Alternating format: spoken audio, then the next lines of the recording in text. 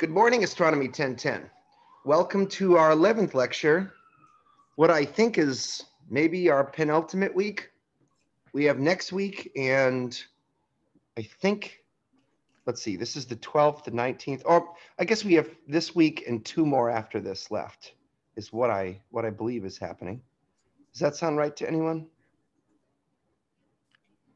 Yeah. Wednesday, May 5th. Sounds about right. Final exam. So, okay, that's actually good. We're not doing quite as bad as I thought. In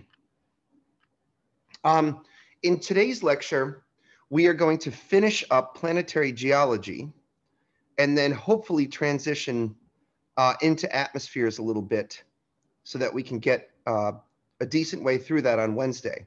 On Wednesday, we will do the homework on planetary atmospheres. I want to start today's class by going over the 4 geological processes. And I'm going to try to, each of these can take a little bit. I'm having some focus issues here. Hold on. Let's get that Logitech thing up here. The autofocus is going bonkers and yonkers. I think the brightness is not helping.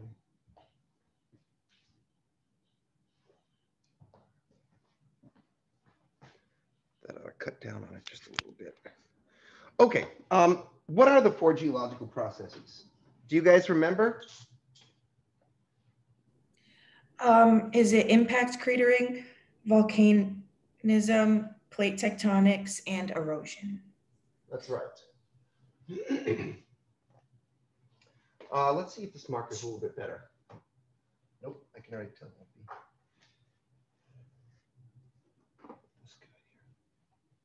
So we have impact cratering.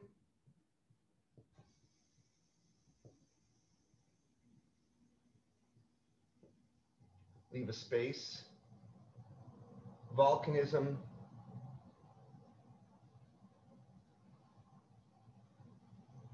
Plate tectonics. And erosion. The goal today, before we start planetary atmospheres, I've already defined and gone over a few issues with impact cratering. I've got one more issue to bring up here. I'd like to give quick 2 or 3 bullet point descriptions of each of these processes. And if time allows, talk about where we find different levels of these geological processes within the terrestrial zone of the solar system. So for instance, I could ask a question on the exam saying, which planets in the terrestrial zone show active erosion today? And you'd be able to answer that question. Suppose I tried that question with impact cratering. Which planets in the terrestrial zone show evidence of impact cratering on their surface today? Mercury and Mars. Mercury and Mars. That would be the correct answer if you were sticking, Ryan, strictly to planets. Remember that within the terrestrial zone, we were temporarily considering the moon an honorary planet as well. But you answered my question correctly, Ryan. The 2 planets that show active amounts of impact cratering or current levels of impact cratering are Mercury and Mars. So that was nicely done. Okay. Let's think about those planets that show tons of impact cratering. In particular, I'd like to take us to the moon for a moment. We looked at the moon in last week's lab, and let's see if I can actually go to my slideshow here. If we can see a slide that shows the 2 different types of terrain on the moon.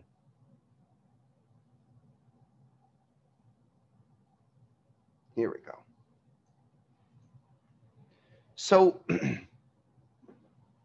remember that when we looked at the moon, there are these large smooth patches called the lunar maria. That's Latin for seas. And then there are these heavily cratered terrain, which we see kind of here, this brighter material. Those are all known as the lunar highlands, okay? And in fact, we're going to use this term on Mars today and even on Mercury. When we see heavily cratered terrain, we call it lunar highlands. These dark splotches for the moon are called maria.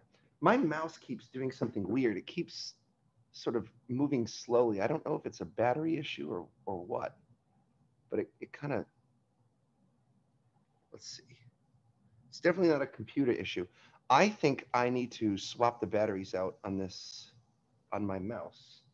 Do I have, one sec.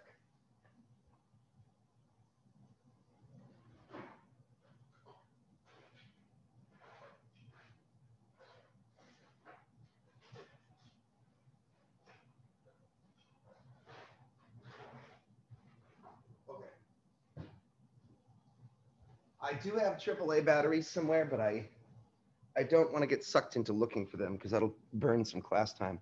So I guess I might have to trackpad this for a little bit. Remember that the Apollo astronauts landed inside the Mare Tranquillitatis and Serenitatis. And so here's one of the astronauts in the lunar rover driving across the surface of one of the Maria. It's probably obvious to you guys why they landed in the lunar Maria. Some of these craters could be a little bit deep, and you wouldn't want your lander to kind of teeter on the edge of one of those. That might be a bit precarious for blastoff. They also took samples of the surface. Oops, excuse me. I thought I had a picture in here of them taking lunar samples, but I guess I don't. When they analyzed the rock surface of the Maria and compared it to the highlands, they discovered that the age of the Maria was something like 3.6 billion years old, whereas the rock in the lunar highlands was closer to 4.6 billion years old. Because the lunar highlands because the surface of the moon in general have very little active geology, they basically assumed that the lunar highlands were some of the oldest rock surface in the solar system, and they used that to date the age of the solar system to 4.6 billion years old. But there is kind of a weird conundrum going on. The lunar Maria themselves are still quite old, at 3.6 billion years old. And if you look at the density of cratering in the lunar highlands, you can see that it's way crazier than the surface of the Maria. And one of the first things that I thought when I learned this is, well, in a billion years, you created this much impact cratering, but then these lunar Maria sat around for another 3.6 billion years. Why do their surfaces look so smooth? And here it would really help if we could have a telescope observation. I do have some photographs, but I just know from looking at where is my damned, come on, there we go. So lunar Maria. Sometimes you can find a zoomed in picture here. When you look at these Maria with your eyes in a telescope, it's remarkable just how much smoother the Maria are than the highlands. Maybe this might be an okay photograph.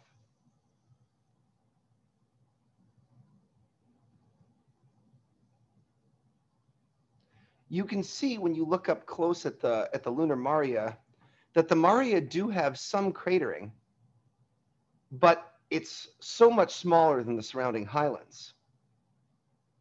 And eventually, remember today that there is a frequency with which meteoroids strike the surfaces of the planets. I showed you guys a slideshow last week. Sorry, I'm going a little slow here. And I believe it was slide 109 here, function F5 109. Yeah, where we expect meteoroids of 1 kilometer to 10 kilometer size to strike somewhere between every 100 million years to a billion years. And that suggests that there should almost be more impact craters than we see in the lunar Maria. The only way to explain this difference in the amount of cratering on the highlands versus the Maria would be if in the early solar system, the solar system had a greater level of impact cratering than it does today. And that would make sense because if the planets had recently formed from the protosolar nebula, we might expect that there would be these planetesimals or large-sized asteroids that were still zipping around through the solar system, waiting to collide with other bodies. In other words, the early solar system must have been a dirty and violent kind of place. This leads us to a concept known as the heavy bombardment period, and it's going to come up in our Mars lab today.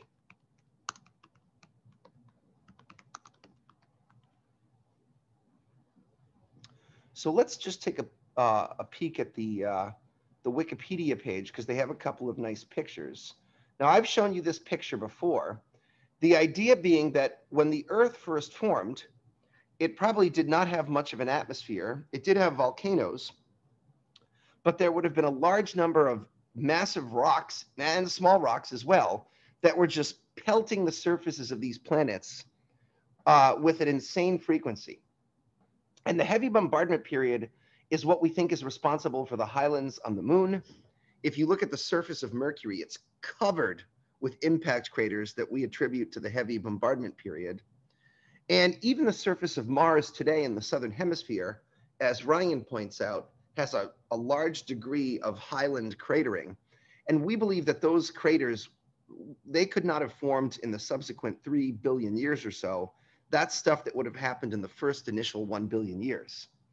So when we think about impact cratering on the surface of planets, it's so important to remember that there was a higher frequency in the past. And I actually want to take a little definition on this. So let's talk a little bit about the heavy bombardment period. I might have to erase a little bit here. So this would be a period in the solar system's history from somewhere like 4.6 to 3.9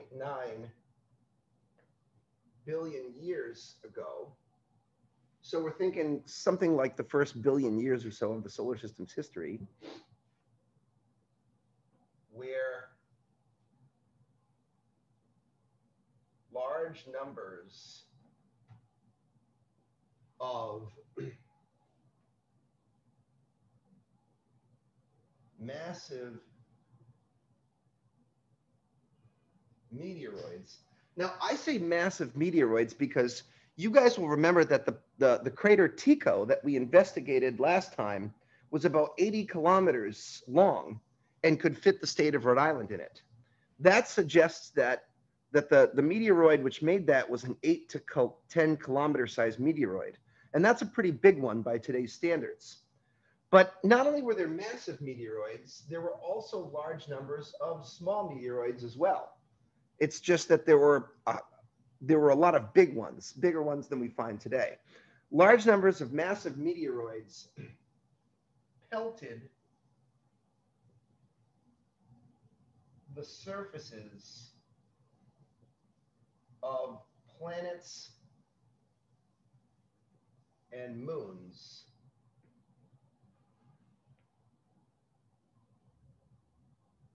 leaving heavily cratered highlands behind. And this is going to, the heavy bombardment period is going to feature in today's questions about the surface of Mars.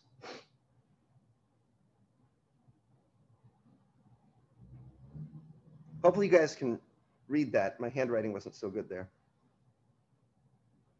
Anyways, that's the last little bit about impact cratering that I wanted to get to.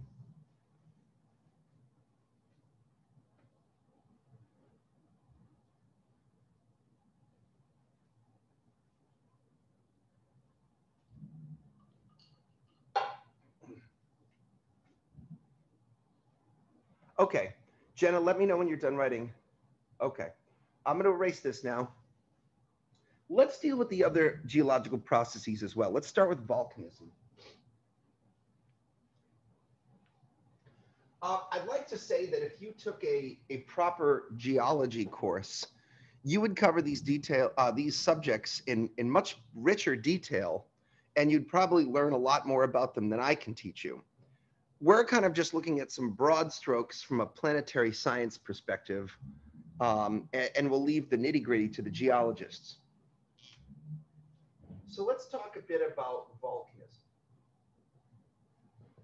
Volcanism actually comes in a bunch of different forms, but the basic idea is volcanism can only take place when there are sufficiently thin lithospheres on your planet to form cracks or vents, which can allow some of that warm convective rock to break through to the surface. So in volcanism, we have cracks or vents in a usually thin lithosphere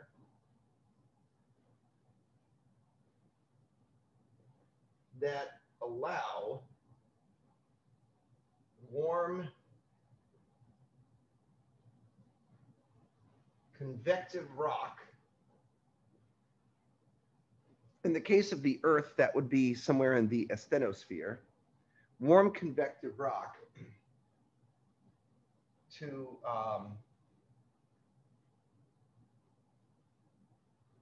build up pressure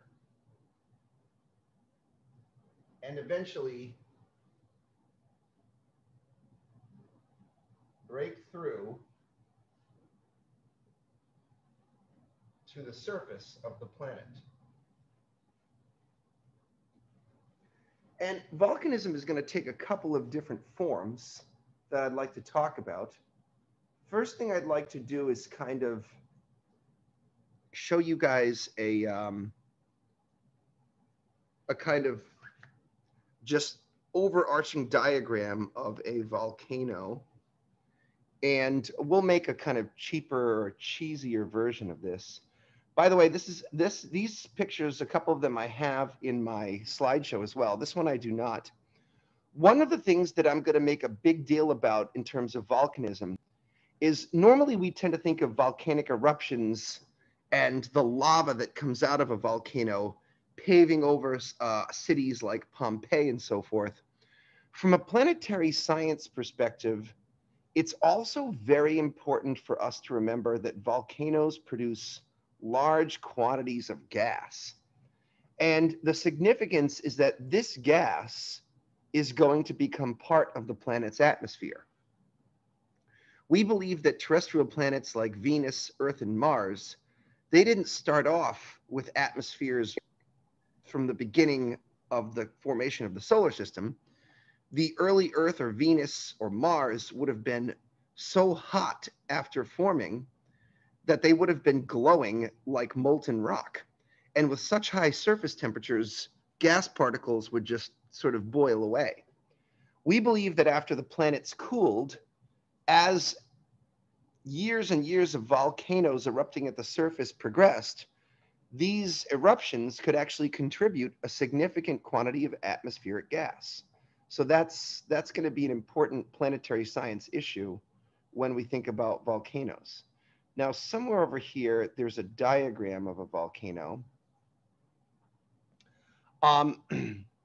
So we can see that volcanoes often have some kind of a magma chamber. They have this central vent.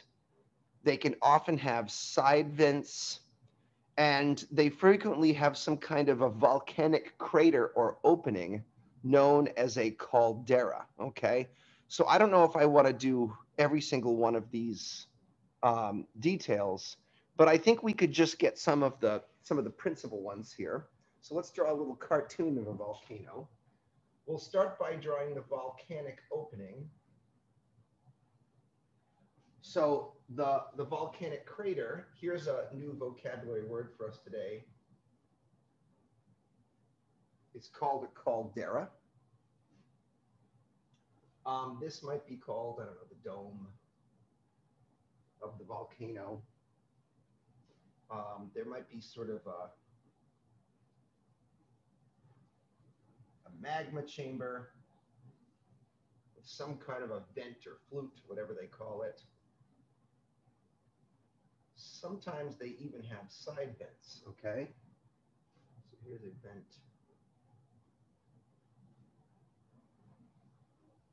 Side vents are important because sometimes volcanoes actually have eruptions that blast off the side of them. We see that sometimes in the Hawaiian volcanoes. You guys can see, if you ever watch those pictures in the news of those ruptures in the side of people's homes where lava was coming out into the street, pretty dramatic example of side venting. I'll show you a few pictures of that later. I think probably one of your new vocabulary words for the day is caldera, all right? A caldera is basically just a volcanic crater.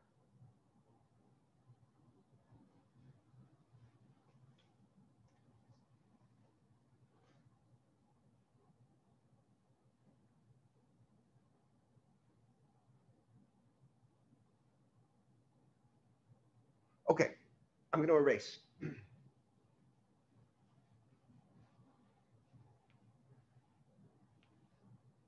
From a planetary science perspective,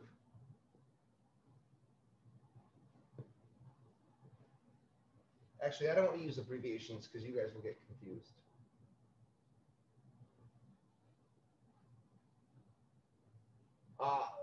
For the planetary science view, we sort of have two effects. One is lava. Lava takes the form of warm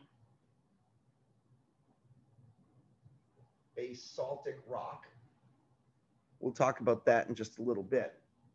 And lava's effect on the surfaces of planets is lava will repave planetary surfaces.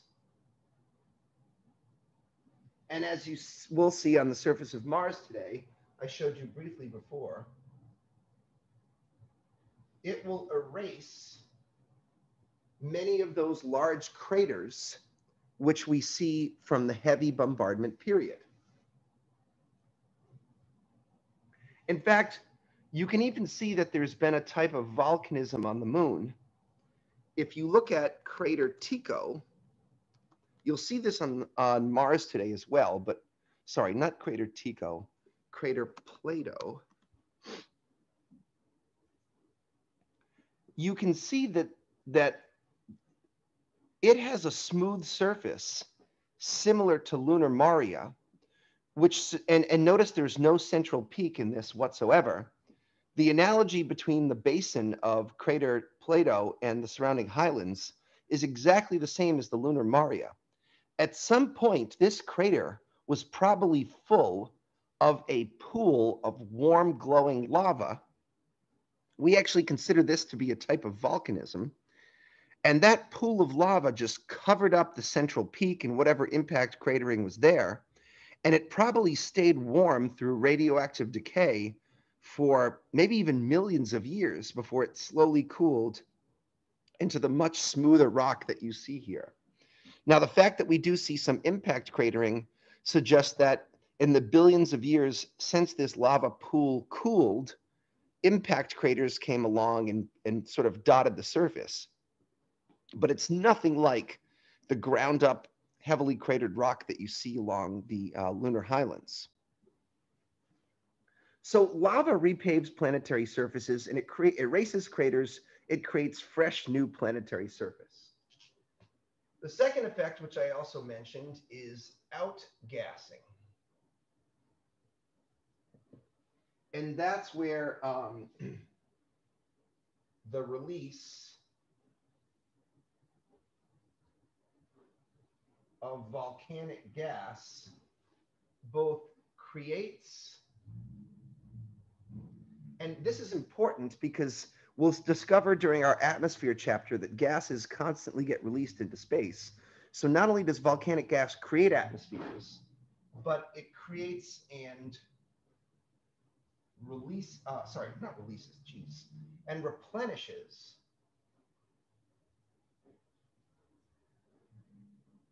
atmospheric gas.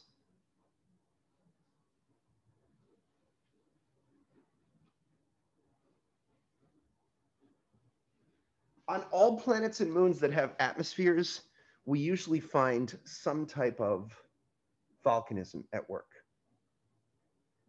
Let's just quickly list those volcanic gases because I'm afraid I'll forget to get around to them. So when a volcano erupts, it releases a few specific types of gases. And this is true on Earth, on Venus, and on Mars. One of the principal atmospheric gases is CO2. So in order of importance, CO2, of course, is carbon dioxide.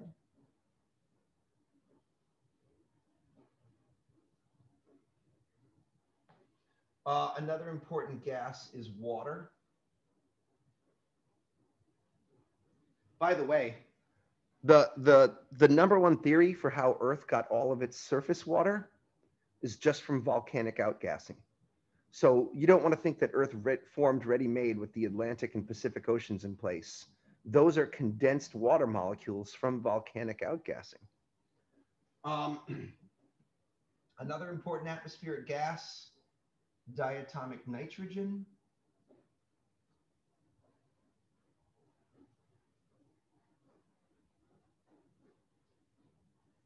Diatomic, of course, means two atoms. Let me think. We also see sulfur dioxide sometimes.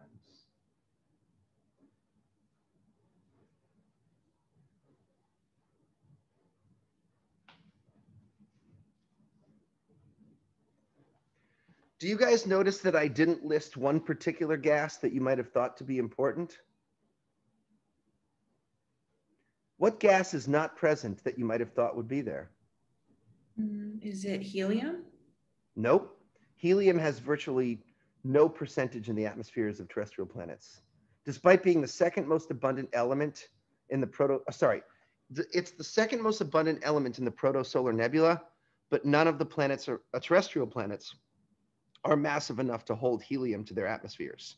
Of course, helium does make up a big percentage of Jupiter and Saturn, but we're restricting ourselves to terrestrials here. No, I was thinking of another gas that might be kind of important to you every day when you wake up, when you go to sleep. Oxygen? Yeah. Oxygen is not one of the primary volcanic gases. And that's going to turn out to be something of a planetary science mystery, Jenna. Where the hell did we get our oxygen from?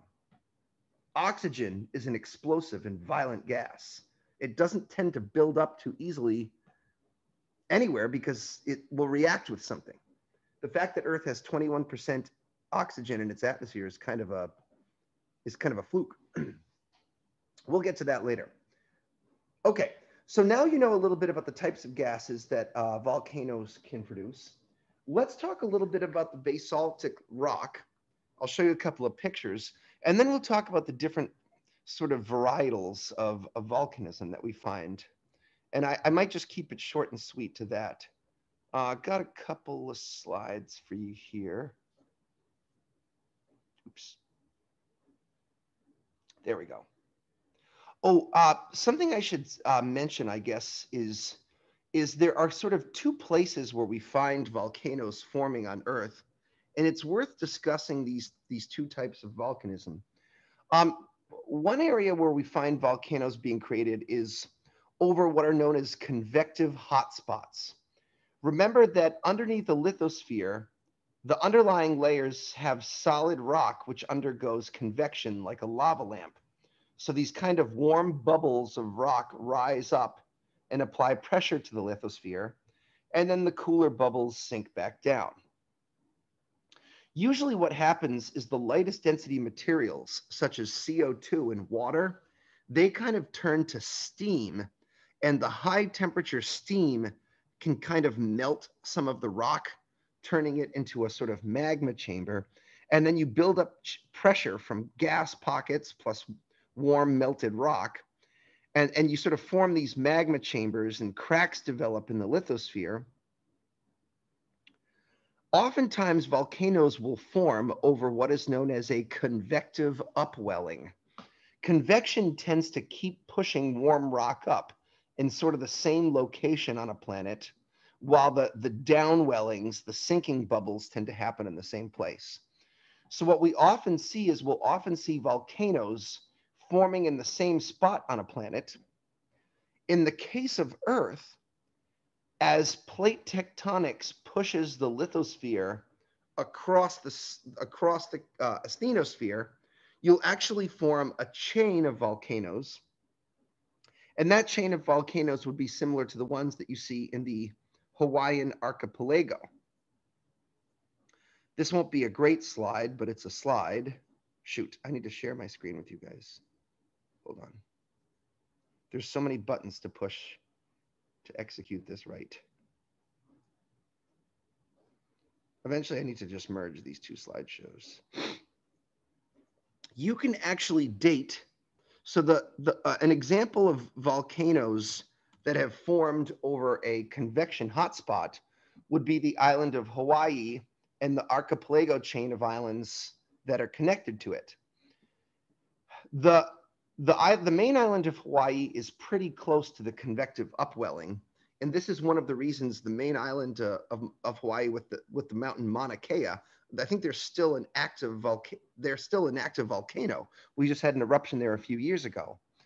The volcanoes that have been pushed off of the convective hotspot are no longer active, and erosion has begun to wear them down. So what you can see here is a color-coded scale of elevation or height of the mountains. You can see that the red, the tallest volcano, is the main island of Hawaii. And as we move off to the other islands, which are no longer active, you can see they're decreasing in elevation because erosion is wearing the tops of them down. You can also see that you can date the bedrock through radioactive dating. And the farther off of the convective hotspot you get, the older the volcano. So this volcano was probably once as tall as the main island of Hawaii, but as it pushed off, it got worn down. And the age of the lava, the basaltic rock, gets younger and younger. In fact, today, we believe that the main island of Hawaii is actually partially moved off of the convective hotspot because there is a new Hawaiian island forming under the sea. I don't know if you guys have heard about this, but it's known as Lohi, and it's currently an active underwater volcano that's been building in elevation each year. And in the next 1 million years, we actually expect it to break through the surface of the water and become a new Hawaiian island. So that's one way we find volcanoes forming on planets, is under these sort of convective hotspots. Another thing is to recognize that volcanism is not randomly distributed around the Earth, but we tend to find volcanoes along what is known as the ring of fire on Earth. So let's escape from here.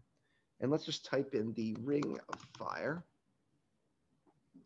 The ring of fire is a region of active volcanism that takes place all along the Pacific Ocean, where plate tectonics is pushing the seafloor bed down underneath the continents.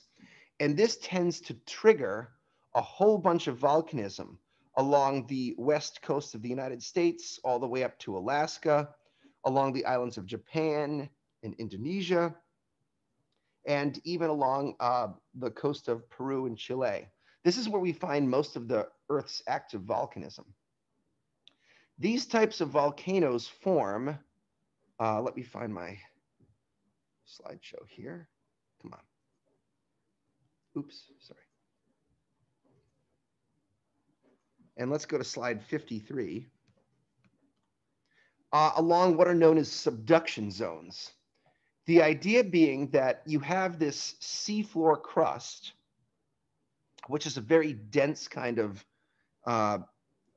planetary crust. It's also kind of fresh and younger than the continents. And as plate tectonics push the seafloor into the continental land masses, the continents are made up of lighter density granite rock.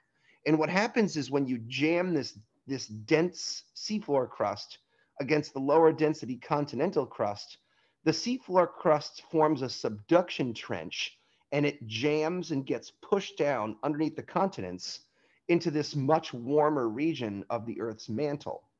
When that fresh seafloor crust gets jammed down underneath the continents, it heats up and it tends to vaporize the water and the carbon dioxide that's encrusted on the seafloor bed. And this kind of forms these cracks and vents that basically trigger all kinds of volcanism.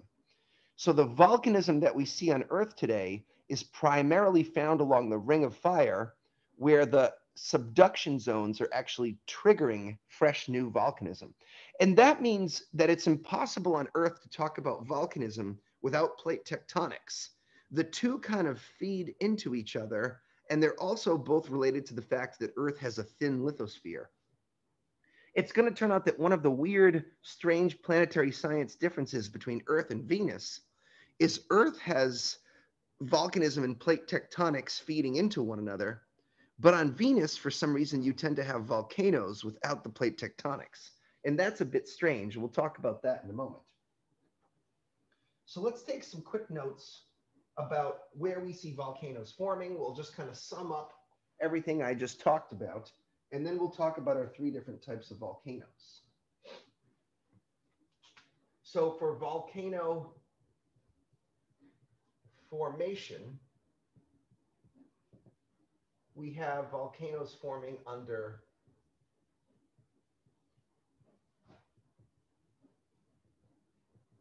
convective hotspots. So that's where convection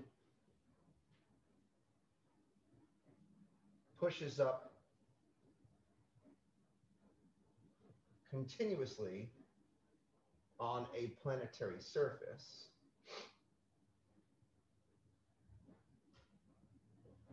Forming volcanoes.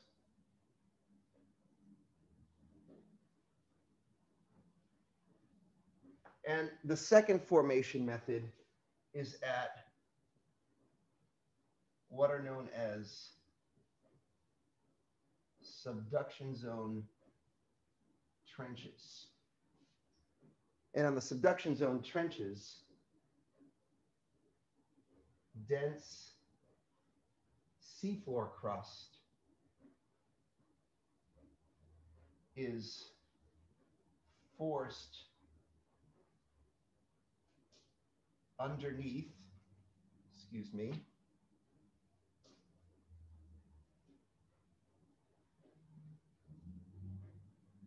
low density continental crust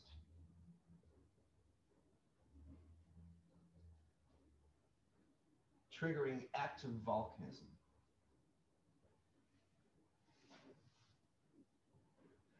These are topics that would be nice to elaborate on, but now at least you have some hard notes about these two things that we talked about.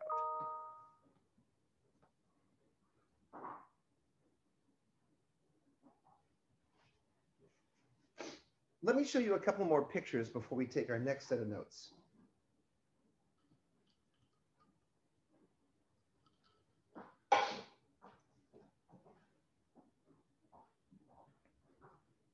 Hey, Jordan, if you have a moment, I need a couple of AAA batteries.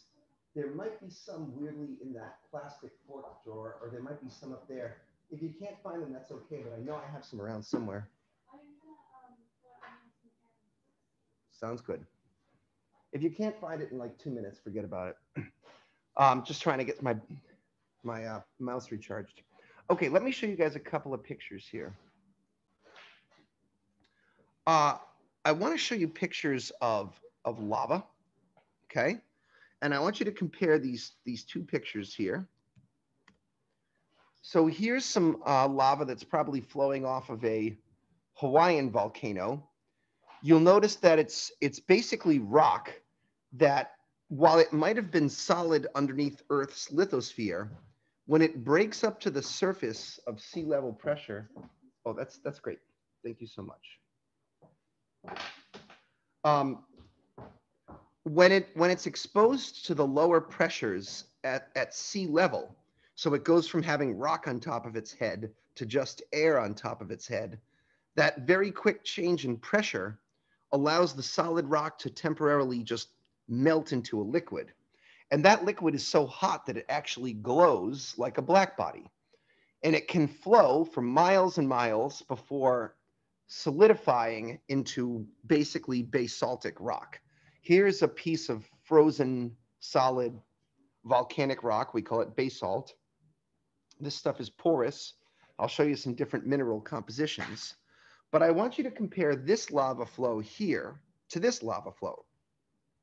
You can see that lava has different viscosities associated with it. This would be a high viscosity lava.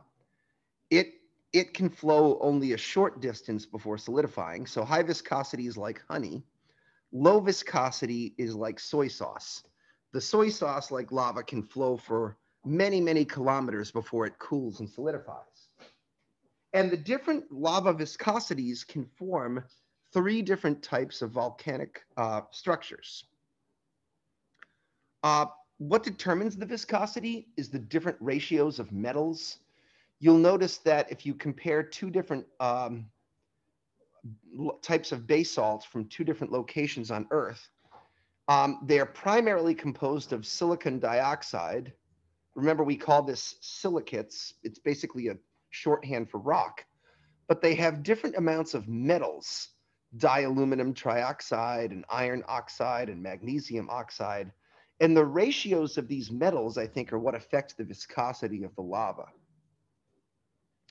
It turns out that when the viscosity of lava is really, really low, it will not even be able to form one of the domes that we associate with volcanoes on Earth. And we consider the volcanic plains of the Maria to be one form of volcanism. It's made of the runniest, lowest viscosity lava. It breaks through a crack and basically fills a giant volcanic lake up. And then maybe if there's a gradient in steepness, the lava will kind of flow downhill before solidifying. You can see here what look like kind of frozen mountains of pancake batter. This was probably frozen lava, or this was probably once warm molten rock flowing across the surface that eventually cooled and solidified. Not only do we see these kind of volcanic lakes on the moon, we're going to see them on Mars today, and we even see them on Earth. Some people consider that the entire area of Yellowstone is a sort of giant volcanic crater that lacks a dome. Some people even refer to it as a type of supervolcano that might even be able to one day have a planetary-wide eruption. Supervolcanoes are one of the theories of how the dinosaurs became extinct in a short period of time. Now, the other 2 types of volcanoes also depend on the viscosity of lava. On Earth, but especially on Mars, we see these really massive volcanoes called shield volcanoes. This here is a picture of the tallest volcano in the entire solar system. It's located on Mars, and it's known as Olympus Mons. Olympus Mons has the shape of a giant shield, and that's how these volcanoes get their names. On Earth, the volcanic island of Hawaii is considered a shield volcano, and it actually is quite tall. It goes all the way down to the seafloor bed, and I think is maybe even a little bit taller or about the same height as Mount Everest if you measure it from seafloor bed up to the very top of the caldera. On Earth, we also find a whole bunch of stratovolcanoes. Stratovolcanoes are the kind of classic volcano that you think about if you were to draw a picture with a box of crayons. They're kind of steep and they're pointy, but weirdly, they're not as tall as the shield volcanoes. Let's just take notes on this and then we'll move right on.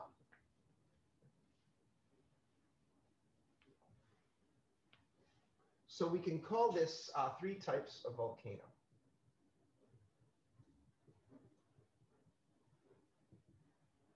We have volcanic plains. Actually, we'll do this slightly different. Volcanic plains are caused by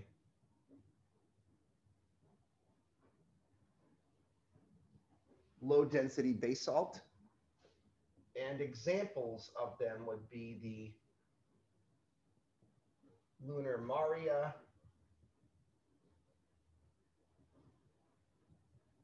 Yellowstone caldera. Today, you're going to study the surface of Mars, and we call them the planitia. You'll discover today that the Mars's version of the lunar maria we call the planitia. Two are the shield volcanoes. These are made of a medium density basalt. This basalt will build up a dome, but they will flow for miles and miles. Let's just draw a quick cartoon picture. They tend to almost look like a steep, like a step or something.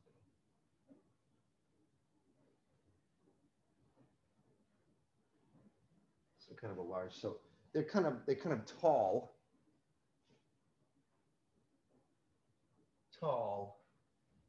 but they have a kind of gradual slope to them.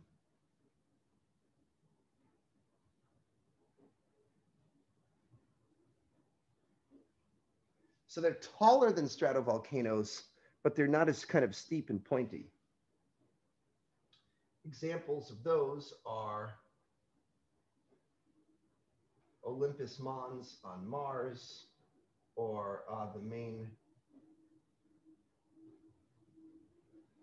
island of Hawaii. I actually think has two different volcanoes fused together. We could say Mauna Kea, I think. Okay. Here's where I'm terrified of my bad spelling. I do have a picture.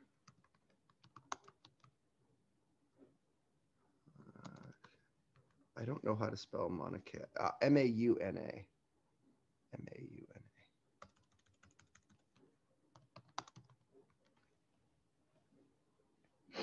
Yeah. Sorry, I thought you guys could see this, but I guess you can't.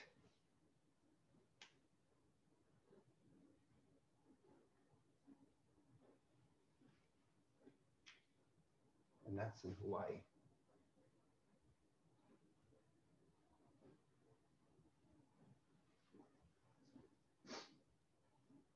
And finally, our third type of volcano, these are called stratovolcanoes. We find a lot of these on Earth. These are the kind of steep, pointy volcanoes that you imagine. They're steep, but they tend to be a bit shorter and smaller than the shield volcanoes, okay? This is from high density lava, or viscosity. Guys, I just realized that I made a mistake here. I've been using the term density when I probably needed to use the term viscosity. So I apologize for that. I'm going to go ahead and make that correction, and I hope you will too.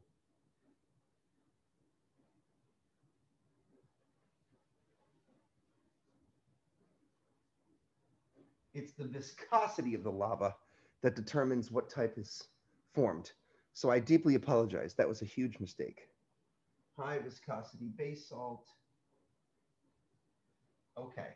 And an example might be something like Mount St. Helens in Oregon.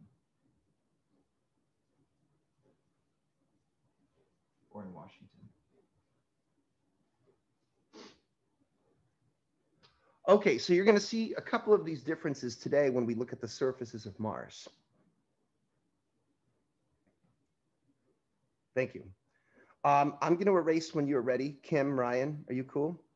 All right.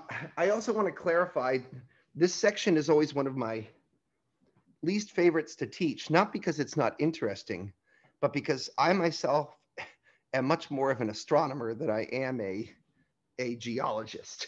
So the further away from astronomy I get and the deeper into geology I get, the more jittery I get. So please forgive me if this is a less sophisticated portion of our lecture. Okay. Oh, there's that cute pooch again, Kim. Let's erase this with everyone's permission. And let's talk a little bit about plate tectonics and erosion, and then we will move on. Okay, so let's have a few words about plate tectonics. A fully robust set of plate tectonics, as I mentioned, is unique to planet Earth. However, we see things that we might call tectonic features on all of the terrestrial planets. So we're going to find things that are tectonic in origin, even on the surface of the moon, and especially on Mercury and Mars. But a fully robust set of plate tectonics is unique to Earth. Plate tectonics are, of course, related to earthquakes. But here's the key idea. The lithosphere of Earth is fractured into a set of roughly 10, we call them lithospheric plates.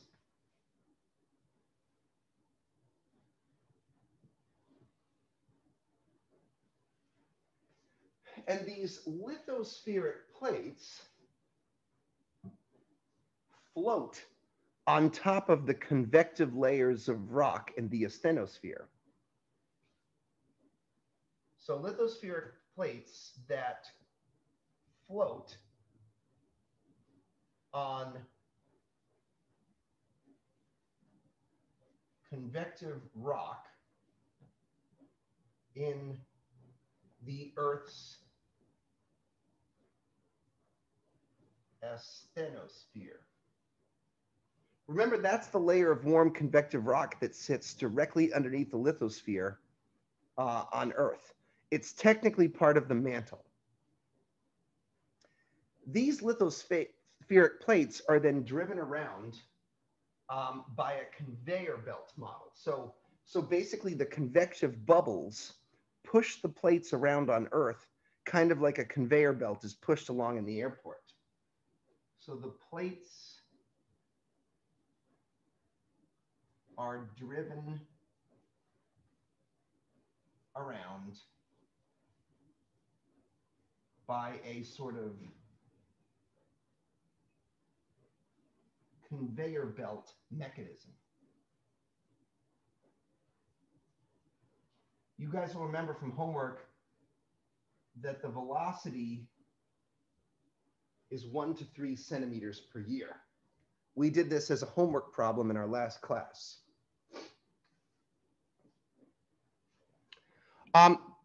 Because these plates smash into each other, plate tectonics usually results is the major cause of earthquakes.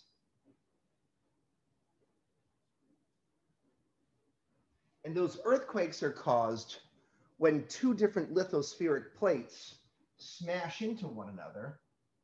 And there's a number of different ways in which the plates can smash into each other. One way is for the two plates to basically just have a sort of head-on collision. And pressure will build up until one of the plates sort of snaps over the top of the other one. Maybe you guys learned about this in some other course, I don't know.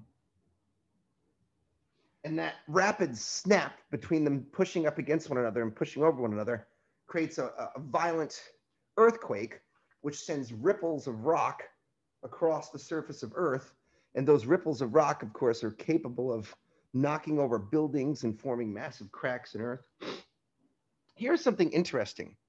If you look at the locations of where earthquakes have taken place in the last 100 years, you can actually see the boundaries of the lithospheric plates.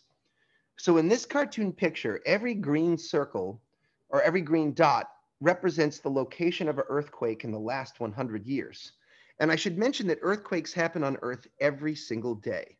Usually they only make the news if they have a high enough magnitude on the Richter scale to cause damage.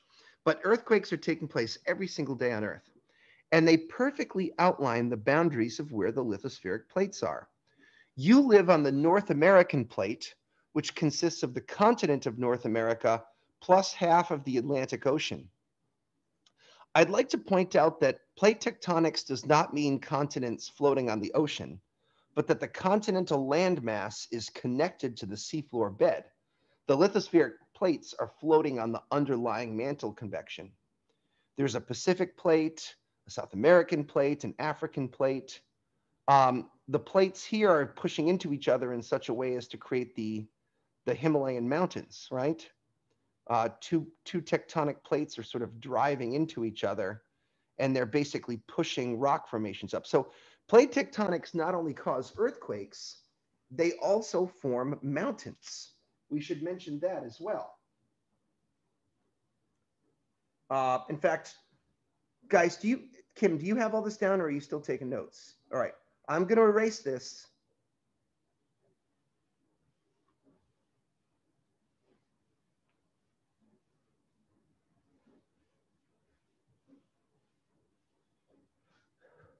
So some of the effects of plate tectonics are, of course, earthquakes. Plate tectonics also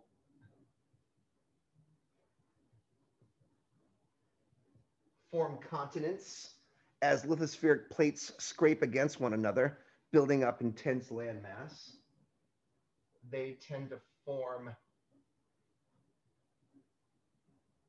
mountains, cliff walls, and even what are known as rift valleys. Rift valleys are where two plates pull away from each other, leaving a kind of thin spot in the lithosphere of the planet.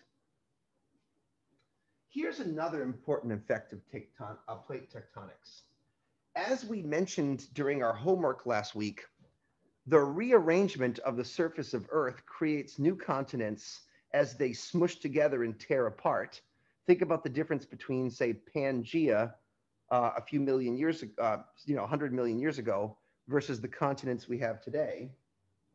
They reshape the global topography of a planetary surface.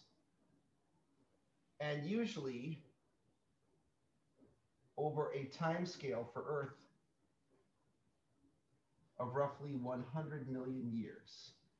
So 100 million years is the time scale over which you could go from a Pangea-like continent to the continents that we know and love today.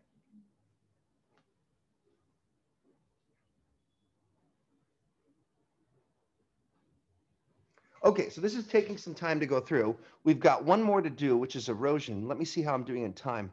Oh my God, I'm going to use up this whole lecture on. Actually, this is fine because our lab today is all about the 4 geological processes. I just wish I could have gotten through this a bit faster. Oh, something I should have done in the previous problems. Jenna, if you can remind me, after I do erosion, I want to make a list of where these different effects are seen today on the planets. So if you can help remind me, because I'm very forgetful sometimes. Yep. So I'm not going to list which planets have active tectonics. I'm going to do it all at the end so I can include volcanism and cratering. Let's just talk a little generally about erosion. When I think about erosion, I think about 3 or 4 different forms. I think about erosion in the form of ice. Those are glaciers, which can grow and shrink on a planet and move around, dragging rocks along with them and scraping up the surfaces of planets. I think of water. We have both oceans, but especially rivers that contribute to water erosion. And then there's also wind.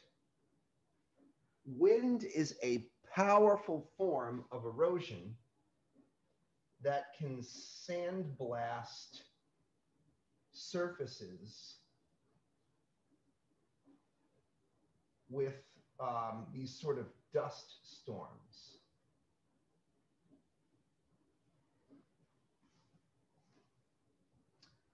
There's another version that we see in the outer solar system that I'll mention later. Sometimes you can see, so all of this type of erosion, or at least these 2 types, usually need some type of atmosphere to sustain them. In the outer solar system, where it's usually too cold, well, we are going to see some planets, some moons around Saturn that have an atmosphere. But in the outer solar system, you often see these icy moons that have absolutely no atmosphere, but do have erosion on their surfaces. Pluto would be one example. And what we believe happens there is something kind of like a frost jet. Frost jets are kind of a temporary atmosphere where you have something like nitrogen gas will undergo what's called sublimation. Do you guys know what sublimation is? Have you heard this term before?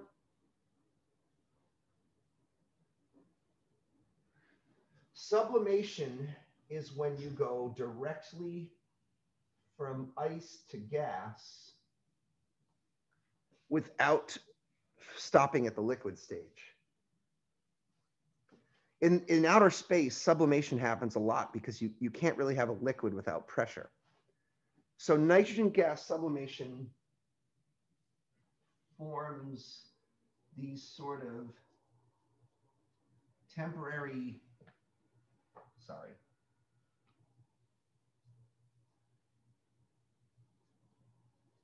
wind jets. And the wind jets blow across the surface, and then they refreeze back down so that you don't require an atmosphere.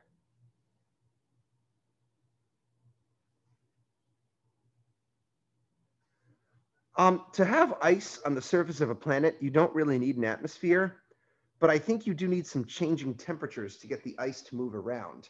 So in a way, the planets with atmospheres are the ones where we see glaciers affecting erosion. Let's talk a little bit about each of these. Not too long.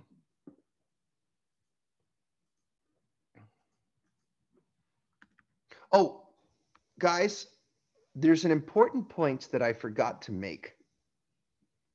It's about plate tectonics. And we believe it's one of the reasons why Earth has a set of plate tectonics, but Venus for somehow does not. Do you guys notice that the boundaries of all of the tectonic plates are not randomly scattered around the surface of Earth, but they all have one thing in common? All of the tectonic boundaries are located where? What do all of these plate boundaries have in common? Where the planets were, the continents were all connected at one point. Well, that's not an incorrect statement, Kim, but I was thinking of something different. It's true that Africa and South America would have been connected along the mid-Atlantic ridge, and that seafloor spreading, the creation of new seafloor crust from sort of underwater tectonic volcanism is pushing them apart. So, Kim, what you said is correct, but I was thinking, Jenna, what were you thinking of?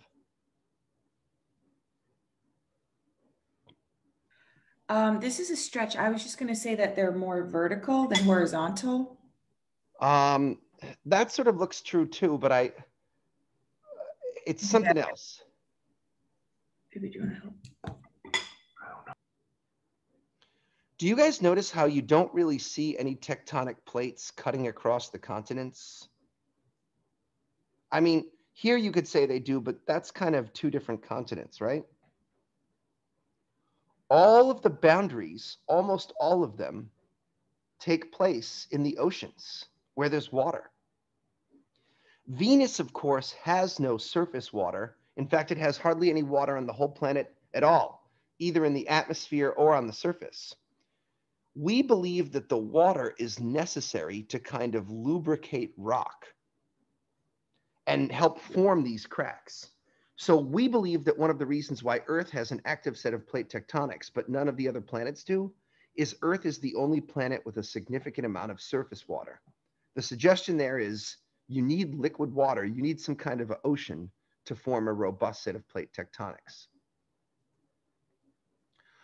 Let's remember from an earlier lecture, let's see if I can call up this slide quickly here, that water is a powerful destroyer of rock because water has a so-called dipole moment associated with it. In a water molecule, which I have pictured here in slide 28, the electrons, which are shared by the hydrogen and oxygen atoms, the electrons which are buzzing around all of the different nuclei, they tend to spend more time hovering around the oxygen atom because the oxygen atom has 8 positive charges at its core, as opposed to the 2 hydrogens, which have only 1 positive charge. And this tends to build up a slightly negative polarity towards this side of the water molecule. And the 2 exposed protons give a microscopic positive polarity to the backside. And this difference in polarity, a little plus over here and a little minus over here, is called the dipole moment of the water molecule. This is what gives water all of its magical properties. The polarity of the water molecule is why your body likes to use it for chemical reactions, because you can digest salts and rip salts apart to be used inside of your cells. It's also capable of chipping away solid rock. And this is totally related to the sorts of erosion that we see on Earth. Just for instance, consider the Grand Canyon, a large geological feature on Earth. The Grand Canyon was entirely carved out by the Colorado River, just flowing for tens to hundreds of millions of years across this bedrock, and those water molecules just slowly but inevitably chipping away at those bits of silicate rock. Of course, once you start dissolving that rock, you can think of the muddy banks of the Mississippi. All of that muddy water you see in the Mississippi River are silts and silicates from dissolved continental land rock. And these silts and silicates wash out into the ocean where they form an important type of rock called carbonate rock. I don't totally want to get into that just yet. I'll have to wait to our planetary atmospheres chapter. But erosion and atmospheres combine to sort of trap a lot of carbon dioxide on Earth. So here's an example of water erosion where we chip away at the bedrock of the continents and wash it out into the ocean. Of course, you know, some of the types of mountain ranges we find on Earth, like the Appalachian Mountains or the Rocky Mountains, these weren't so much formed by water, they were formed by glaciers, slow-moving changes in surface ice that drag boulders across the surface and carve out planetary geological features. One such feature that's kind of cool to talk about is a terminal moraine.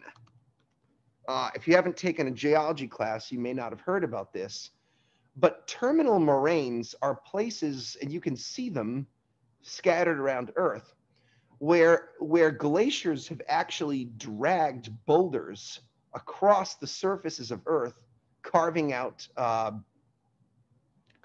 geological landforms. So here's a little sort of cartoon illustration of it. As these glaciers flow over the course of hundreds, thousands, and tens of thousands of years, they drag little bits of rock along with them and just carve out stretches of mountains along with them. Sometimes those terminal moraines are places where the boulders are deposited. And you can look for these as you hike around Purgatory Chasm or something like that.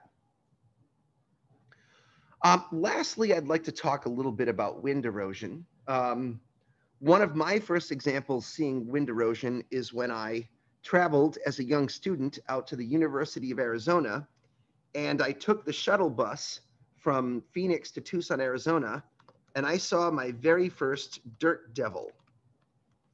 If you guys have grown up in Rhode Island like me and haven't spent too much time elsewhere like me, it's possible that you have never seen a dirt devil. So here's a dirt devil. I'm on the shuttle bus from Phoenix to Tucson, and I'm looking out the window and I see what looks like a little tornado of dust blowing across the desert. And I said to this old cowboy who was sitting in the shuttle next to me, I said, "Is that a tornado?" And he looked at me and he said, "No, that there son's a dirt devil." And I said, "Well, what the hell's a dirt devil?" He said, "Well, I'll tell you what, I wouldn't want to get caught in one of those if I were you. It'll take the skin off your face or the paint right off your car." And you can watch these things. They look like little mini tornadoes of just whipped up dust blowing across the surface of the desert. We don't really have dirt devils here in Rhode Island, so this was kind of like an eye-popping experience for me. Not only does wind create a powerful form of erosion that can chip away surfaces of Earth, but you'll remember that Mars is sometimes blanketed in these global dust storms, and that Mars has these kind of planetary-wide dirt devils. As an example of one of the things that they can create, there are these geological structures that I think are really funny. They're called yardangs.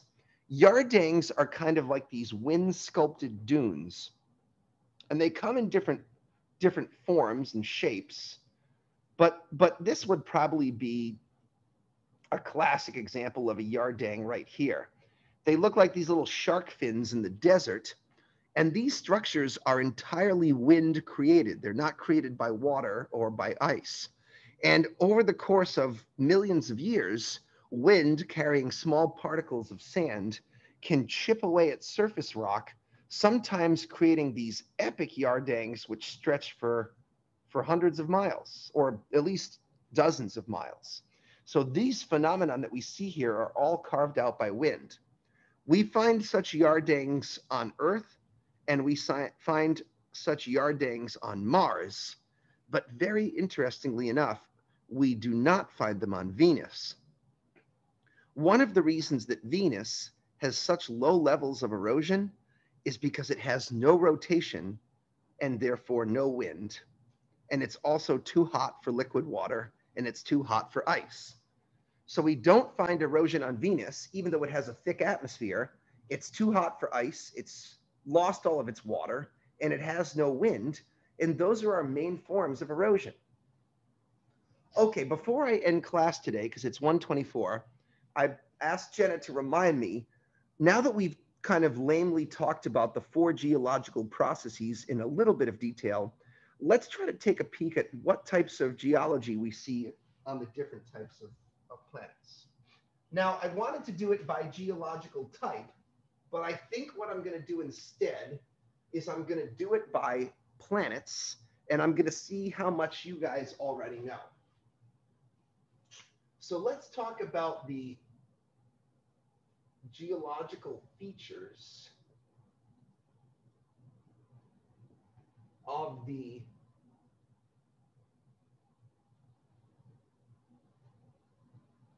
terrestrial planets, okay? And we'll go from distance of the sun. We're going to start with Mercury. I can show you a picture of Mercury taken by the Messenger spacecraft, which in the last 10 years was a mission to map the surface of Mercury photographically. I do have a picture. Here's a global picture of the surface of Mercury taken with the Messenger spacecraft. Okay, first question, does Mercury have an atmosphere? Yes or no? No, Yes. that's right. Okay. No, Jen. So it depends on who you're talking to. For the purposes of this course, Jenna, we will say that Mercury does not have an atmosphere. The gas pressure, if it exists at all, is like less than a 10 millionth of Earth's. There are people who supposedly study the atmosphere of Mercury, but what they're really studying, Jenna, is the solar wind ions will occasionally kick off sodium atoms from the surface of the planet, and they bounce around Mercury a few times, and then they achieve escape velocity and drift into space. Jenna, if you were to take a spacesuit and touch down on the surface of Mercury, from your perspective, it would be a completely airless world with no difference between the vacuum of space and the region above the rock, okay? So I don't want to totally lie to you here. There are some people who putatively study the atmosphere of Mercury, but for our purpose in our class, no atmosphere. Okay, so what types of geology do we see on the surface? Impact cratering. Absolutely, Ryan. There's lots of impact cratering, and based on the density of those impact craters, the fact that we see them splattered all over the bloody surface, a lot of this is left over from the heavy bombardment period. So we see lots of impact cratering. In fact, just because I want to tell you about some cool impacts on Mercury, can I tell you about this one that's the largest impact crater on Mercury? I think is known as is it called the Caloris Basin? Did I get that right? Let me type in the Caloris Basin. The Caloris Basin is the largest surface feature on Mercury. It's the remnant of an absolutely epic impact crater site. The photographs of it are kind of weird, but there's one that I like more than others.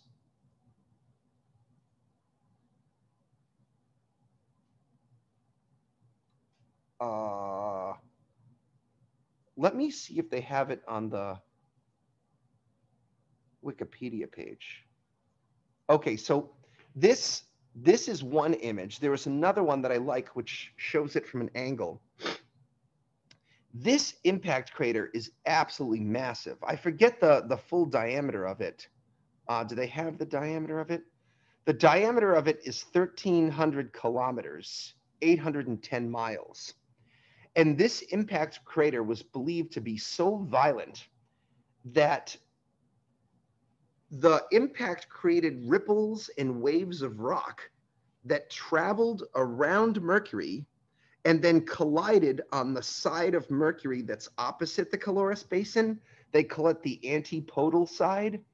And the ripples and rock, when they collided with each other, actually created this smushed up, bunched up terrain that planetary scientists call the weird terrain.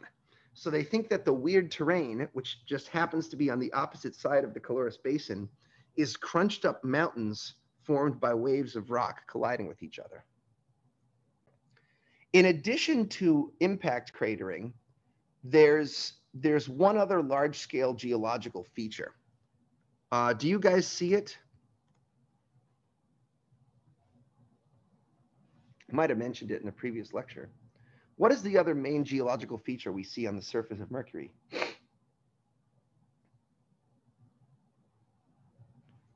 In the interest of time, I'll get to the answer. Do you guys see these long, they kind of look like stretch marks, and they kind of are stretch marks on the surface of Mercury. They look like little gray lines to you, but these are all long cliff walls, which we call scarps or escarpments. These features are somewhat tectonic in nature. And we believe that what happened is, you'll remember in a previous slide that I showed you that the core of Mercury has, the interior of Mercury has an obnoxiously large metal core. When planets cool, the metal has a higher rate of contraction than the rock does. And as Mercury's metal core cooled and shrank, it shrank much faster than the overlying layers of silicate rock. We believe this caused the entire upper mantle and crust of Mercury to sink down on top of the core and to create these tectonic folds, these cliff walls that are endemic to Mercury. And these long cliff walls were a result of the cooling and shrinking of Mercury.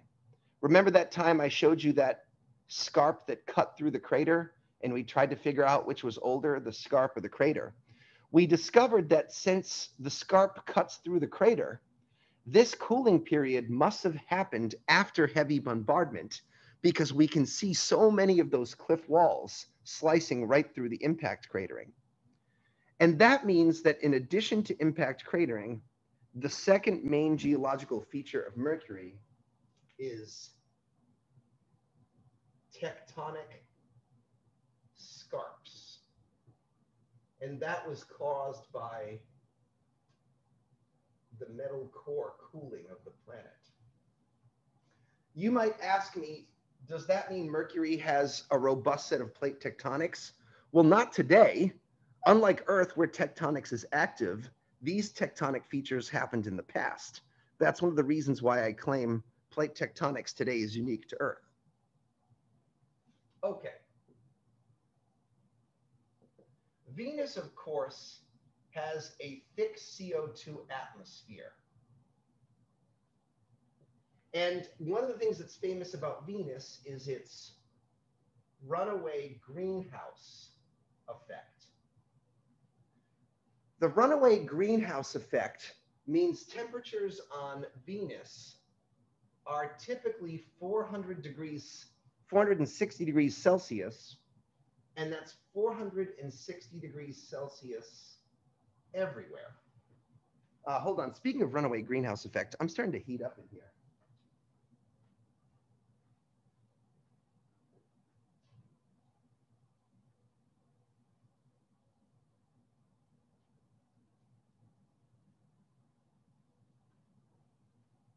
Sorry, we're very close to the end here, but I just couldn't take it anymore. I'd like to show you some pictures of Venus, in case you're not familiar with it. Where are we here?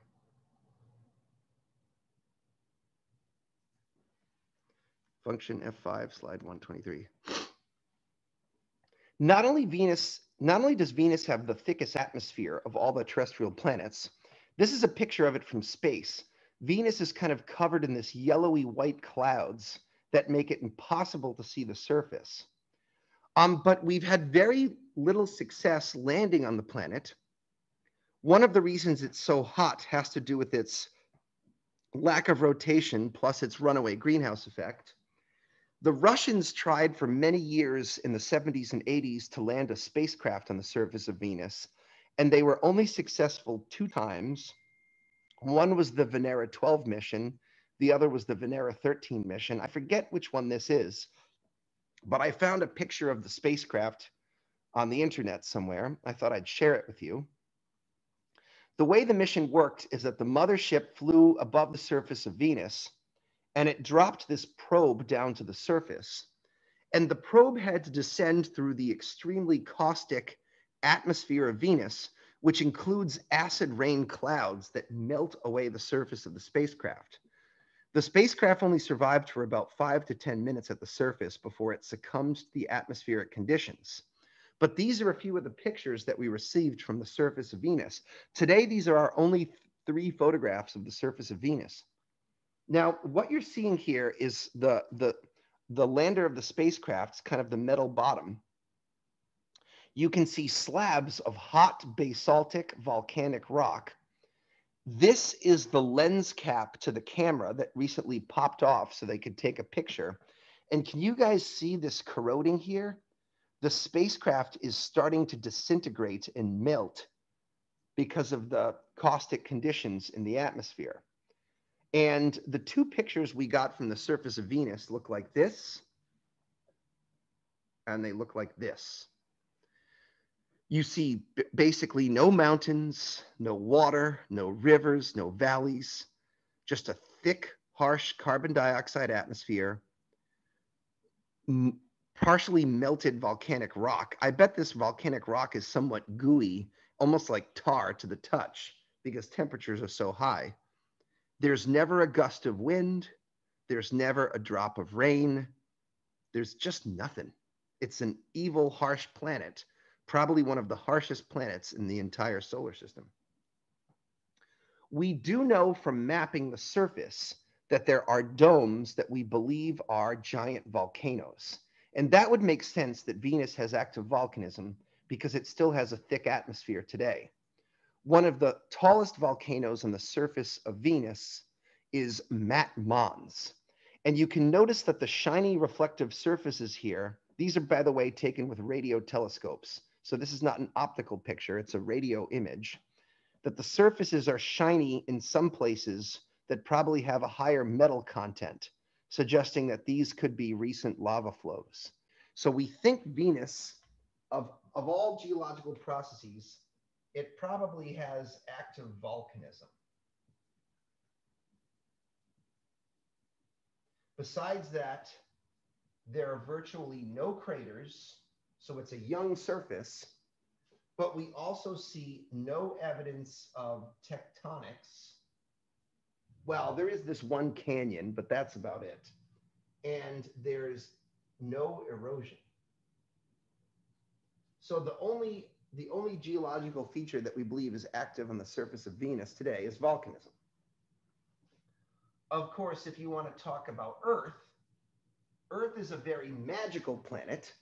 It has basically no impact craters, or not much, but it does have active volcanism, tectonics, and erosion.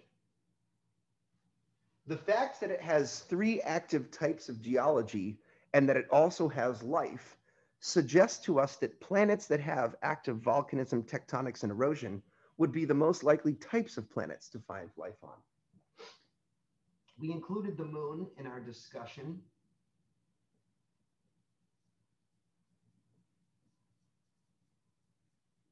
The moon has impact craters, but remember that the moon is also covered in these large volcanic maria.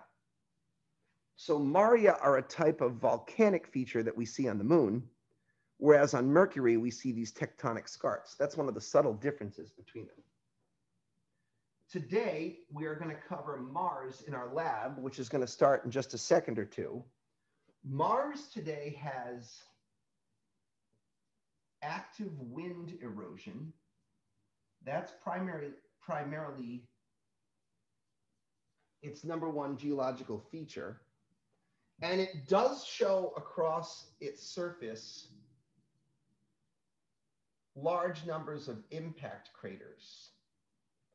But what's cool about Mars is you'll see that in the past, Mars had other types of geology.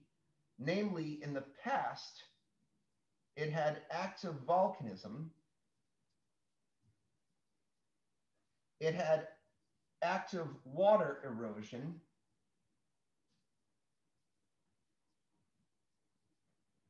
And maybe even a tiny bit of tectonic features. Sorry, my handwriting gets crappy when it gets to the bottom of the board. So Mars today still has some active geology in the form of erosion, but it shows a lot of impact craters. So it's somewhere between Earth and, say, Mercury or the moon. But in the past, we can see that there are volcanoes that were on its surface, water erosion, and tectonics. And that's going to be the subject of our lab session today. we're basically going to look at the surface of Mars and study it. I'm debating between whether I should print out today's lab. I might actually try to fill it out digitally, and you guys can do the same if you want to save some ink in your projectors. Just bear with me, guys. We're going to take a tea break now, but let me get you queued up for today's lab. In today's lab, we're going to do the landscapes of Mars. Should be lab number 10, if I got it correctly. To do this, you're going to need a Mars topographical map, which I will be walking you through here. This is a PDF where we can scan the surface of Mars. And we're going to be filling out this PDF. We're basically going to be asking some basic questions and trying to answer them together. But we kind of don't need any rulers or anything today, or we're going to need rulers for just an instant. I think we might actually be able to fill this out using our PDF editors or something and just turn it in digitally. If you want, you can print it and write out the answers depending on how you'd like to do things. I'm going to try to do it digitally. So let's see. Our time is 1:43. I went over a little bit, and I apologize for that. Let's say at 1:55 or so, just before 2, we'll get this started. Does that sound like a plan? Okay. So we'll take a break, and I'll see you guys then. Okay, Astronomy 1010. Welcome back to lab number 10. We're going to take a peek at the relative ages of, well, the lab is called the Landscapes of Mars, but we're also going to... Sorry, Kim? Or were you talking to the doggy? I was talking to the dogs. I had to reconnect. I lost power for a second. Oh, geez. Okay. Understood. We're going to be looking at the surface features of Mars and trying to tell a little story about the history of Mars since its formation to its current state. Today's lab is going to require the use of, one, the topographical map of Mars that I provided for you under lab 10. You might want to save this to your desktop and open it up, or you can just kind of follow along with me. Today, rather than print out the lab, I'm just going to open up the lab using Adobe Acrobat Reader, which of course is a free program. And I'm going to use this text type tool, and I'm just going to sort of type the answers in. And you guys might even be able to follow along and do that and then submit it to me as a digital file. That'll save you from printing and then scanning if you want to try to do that. That shouldn't be too hard. I definitely recommend that you download it to your desktop and then open it up in Acrobat Reader. I then clicked a little pen tool up here, and then I'm clicking this AB. I'm leaving my answers in red so that they kind of pop out for you guys against the black background. So you'll see so far I've put the name and I've put lab 10, and now this is of course AS1010, and you can put your section 001, 002, and 101. Now I'm noticing, and I noticed before, that since I've typed these answers before, Acrobat somehow remembers the answers that I typed, and that's actually helpful here because it'll save time. I can kind of type up my answers faster and you guys can kind of copy me. The way today's lab works is they're going to ask us some questions and we'll kind of talk about it a bit, and then we'll kind of type in the answers. It's basically just an excuse for us to examine the surface features of Mars and kind of go over them in loving detail, but also to demonstrate that sometimes looking at the surfaces of planets can be a little bit confusing. Trying to tell the Sherlock Holmes story of what happened here billions of years ago is not always as easy as it might seem. Let's get into it, okay? I'd like to start off by saying that this map was created using the Mars MOLA satellite. MOLA, M-O-L-A, stands for Mars Orbital Laser Altimeter. And that basically means that the spacecraft flew around Mars, shining a laser down on the surface and measuring the reflectivity of the laser beam. They could then map out the elevation of the planet. Mars, of course, doesn't look color-wise anything like this. The entire surface of Mars is covered in red Martian dirt. And we'll talk about the evolution of that red surface in our class on atmospheres Wednesday and the following week. So here's a picture of what a small feature on the surface looks like from the Curiosity rover, I believe. You can see the entire surface here is covered in this. We don't call it soil because technically soil has organic ingredients. This dirt is lifeless. It has no organics in it. So we just call it Martian dirt for lack of a better term. But if you look at the global features of Mars, Mars surface, global, a true color image, I guess this is what I want here, shows you that it's not just those small regions, but pretty much the entire surface of the planet is covered in this red dirt. And that can make seeing some of the details, some of the surface details, tough to see. Like here, we can see this looks like some dried up riverbeds. We can see that here. We can also see some tectonic crack-like features. But you'll notice that without the different elevation identifiers, the surface can kind of blend together, and it can be difficult for some of these surface features to kind of pop out of the background. The nice thing about our map, the orbital laser altimeter, is that it's color-coded by elevation. And let's make sure that you guys can read the legend here. Which colors show us the highest altitudes? According to the map. This is a participatory lab. Would it be black? Nope. The blackish highest color? elevations here are the opposite. They're shown in white, okay? Okay. So you'll notice that you'll see the highest elevations over here on the tops of the volcanoes.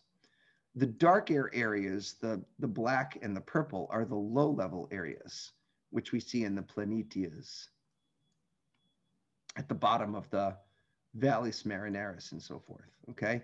And kind of in the northern hemisphere. We also have some longitudes here. There are red western-based longitudes and black eastern longitudes. Today's lab is going to refer to the red or western longitudes. So why don't we get right into it, and now let's try to answer some of those questions. Here, let's see if we can zoom out just a smincy bit. It says, you've probably noticed that the northern hemisphere of Mars is very volcanic, and that basically just means kind of smooth.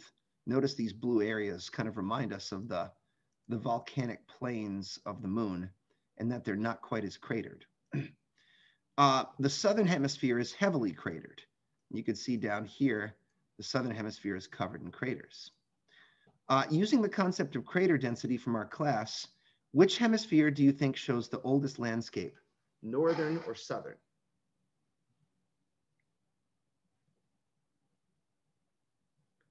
I'd like you guys to take a stab at these answers before I help. So what is the older portion of the Martian landscape? The northern hemisphere or the southern hemisphere? Would it be the southern? Correct. And do you know why, Ryan? Because I'm just going off of why I would believe, because you were saying how the northern hemisphere is more volcanic and there are less craters. Correct. So it makes sense to me, at least, that the area with most craters would be the oldest. And that's right. That's one of the key concepts we learned from our class, Ryan. So you did just correct that the higher the crater density, the older the planetary surface, the more you can trace that back to that heavy bombardment from the first billion years. Nicely done. So we would say the oldest hemisphere would be the southern hemisphere. So just type southern. We're going to keep our answers short and sweet so that we can just kind of enjoy looking at the surface of Mars without too much work. Inspect the Mars globe or map. Locate two basins in the southern hemisphere. The Argyre Planitia is near longitude 40 degrees. The Hellas Planitia is near longitude 290 degrees.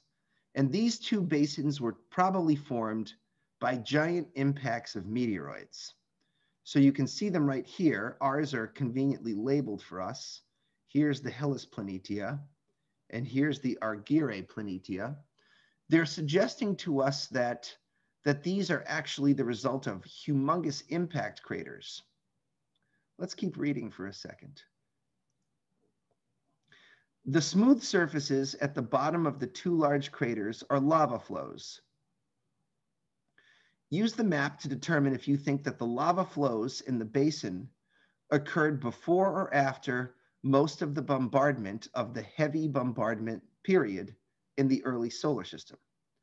So they're basically saying, would the basins of these craters, which seem to be full of lava flows, would those have occurred before or after the heavy bombardment? Jenna? I would say probably after. Correct. And this time they ask us for a why. And I'm assuming the answer will be similar to the one that Ryan just gave, right? There's significantly less craters, so they've been filled in with lava. Yeah. And we're going to use a geological term here. There's less cratering in the basin versus the surrounding highlands. These answers are an opportunity for us to flex our vocab a bit, okay? So we could say after, and for the why, we could say, okay, so I've said this a couple of different ways. Let's pick one of these. These are all things that I wrote, but I'm just gonna not type it again. Well, apparently I can't. The crater density, okay, let's just stick with this one. I think this is simple and to the point. The density of craters in the basins is much lower than the surrounding highlands. That was the thing I intended to type, and it uses the term basin and highlands, which I like.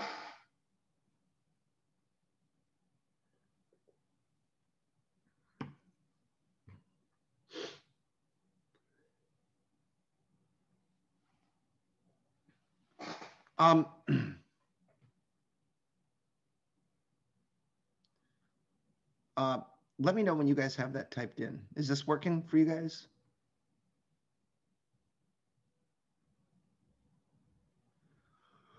Okay. Whew. I want to talk about the story of these impacts. At first, the story looks pretty simple. And the story goes something like what Jenna says. The basins are filled in with lava. This stuff is from the heavy bombardment period. So you've got cratering, and then you fill this in with lava. Except remember that these initial impacts were probably formed by some giant meteoroids that struck the surface. I wonder if we could even try to guesstimate or estimate what the size of the impactor was that could have created this.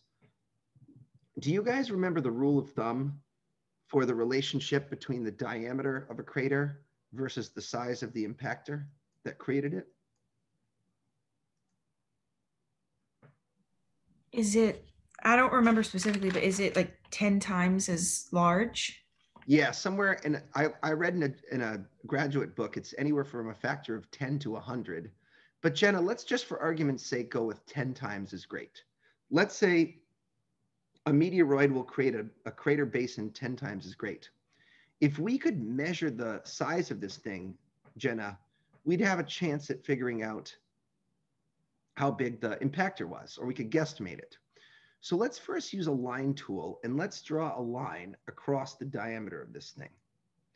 I want to note the latitude of this line because it turns out that we can use the scale at the bottom if we know the latitude. So here, I'm going to slide along. And it looks to me that if this is negative 30 degrees, and this is negative 50 degrees, let's check, 35, 40, 45, 50, this arrow roughly points towards the 40-degree latitude mark. Do you see that? Now, on a normal map, you might have a legend that says something like 1 inch is equal to 1 mile. But remember, students, we are looking at the entire surface of a spherical planet. And when you flatten the surface of a spherical planet into a map, the scale changes depending on what latitude you're at. So in order for us to use this thing properly, we're going to need to use what's called the Mercator projections. So let's see if we can, okay here. What am I doing?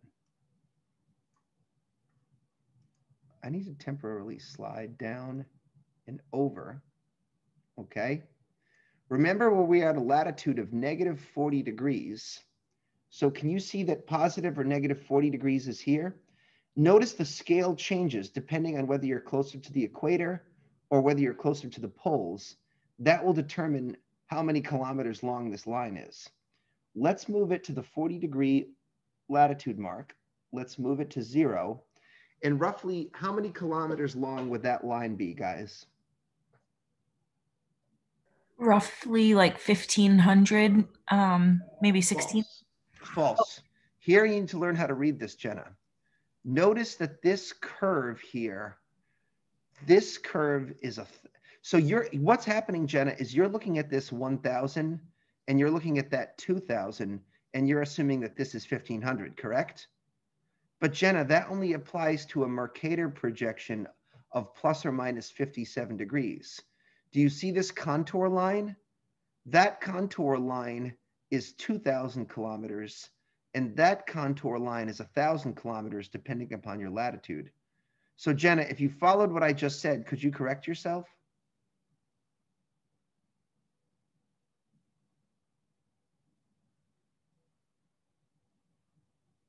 Did I lose you, or are you with me?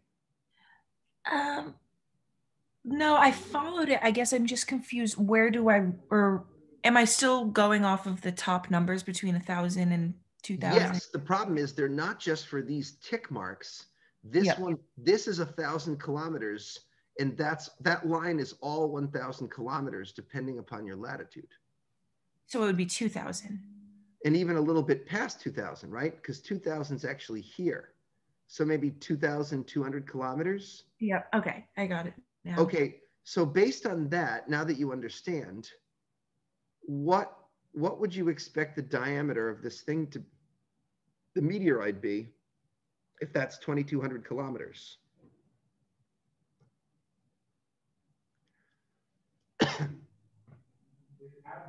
220 kilometers, right? Yes. Now, is 220 kilometers the kind of meteoroid that you would see every day? Or how often would you expect a sort of 200 kilometer size meteoroid to strike? Oops. Very rarely, once in Earth's history, maybe even less. Maybe once in a billion years, right? So what does it mean? Let's keep fleshing out this concept with me, Jenna, okay? I don't see one, these are not your everyday meteoroid. These are extraordinary meteoroids, correct? And yet, Jenna, I don't see one of them, but I see 1, 2 of them. Do you see what I mean? Yeah. I would definitely expect these guys to occur during the heavy bombardment period, because today they might occur once in Earth's history. But remember, Jenna, back in the early solar system during heavy bombardment, you'd actually get a lot more large-scale meteorite impacts, correct? However, Jenna, don't you think it's kind of weird that both of the basins are really smooth if there's 2 of them? Yes, but also because of volcanic activity. Okay, sure, but here's what I'm trying to think. Yeah, volcanic activity does play into the answer to this, Jenna. I guess the thing that I'm trying to imagine is, if there are going to be 2 massive impacts like this, I wouldn't really expect them to happen on the same day or even the same year, right? I'd imagine that if the heavy bombardment period lasts roughly 1 billion years, I'd expect them to be randomly scattered throughout heavy bombardment, right? The problem with seeing both of the surfaces as smooth in the basin is it makes you think that there was all this heavy bombardment, and then at the very end of heavy bombardment, splat, splat, you have these 2 big impacts, because then they can kind of, Because the problem is, if these filled up with lava during heavy bombardment, you would expect the basins to be covered with more heavy bombardment, right? So that's the kind of weird conundrum about this is, how do I see that these things are so smooth? The answer, Jenna, has to do with paying attention to the rims of the craters. Sometimes the rims can tell you different information. The rims can tell you different things than the basins do. As an example, I'd like you to consider two craters. Jenna, if you had to take a guess, which is the older crater, would you say Dawes is older, or would you say crater Huygens is older? Can you take a guess at which one is older? I would say Huygens. That's correct. And why would you say Huygens is older? Because looking at the rim, there are more impact craters, and not only do we see craters smashing up the rim, but it almost looks like the rim was kind of worn down a bit, right? What else might be wearing down the rim besides impact cratering? Erosion? Yeah, it almost looks like this is an eroded crater. By comparison, the rim of Dawes is kind of sharp and crispy, right? Suggesting that Dawes, or maybe Schaeberle, I don't know if I'm saying that right, those are kind of more well-defined crater rims. Schiaparelli also looks worn down. You kind of can tell the age just by looking at it. What do the rims suggest about the Hellas Planitia when you look at the rims? Do they look fresh or do they look old? They look pretty eroded. Yeah, especially the Aguirre Planitia. Do you see all these little lumpy things? They sort of remind me of what we would see when we would look at aerial photographs of sand dunes in Rhode Island. I wouldn't be surprised if this entire thing was once covered up in water.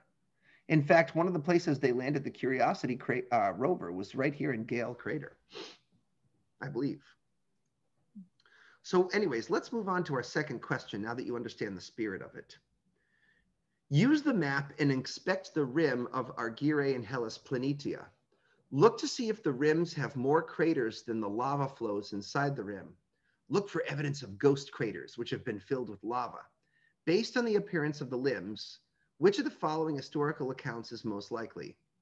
A, the giant impacts occurred early, when most of the other impacts occurred, and excavated the large basins with their surrounding rims.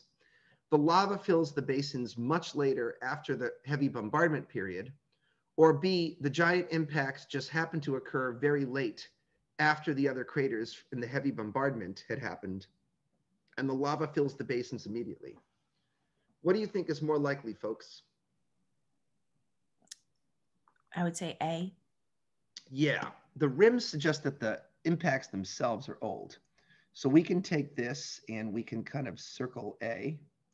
All right. Oops. And then for our evidence, we're going to focus on the rims, okay? We'll say the rim, this is one way of putting it, the rims of the Planitia show a higher density of cratering and erosion than the basins. I think that's a pretty elegant way to state this.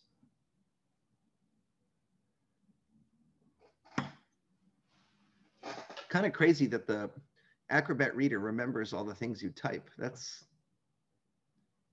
not something I would have expected.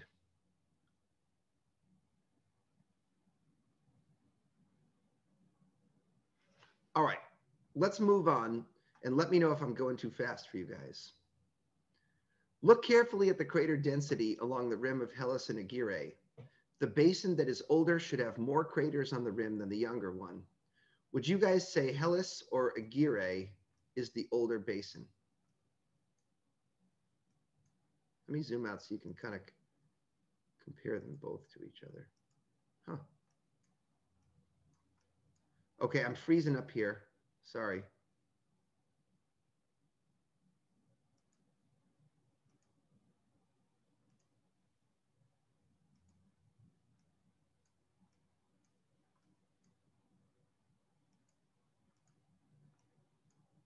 Bloody hell. Do you think the Hellas or the Aguirre is the older basin? I want to say Gary because there's so much more erosion. Yeah, I think I'd have to go with you there too, Kim. And you can see some big impacts along the rims. I don't see quite as many big impacts along the Hellas. So Kim, I'm going to agree with you.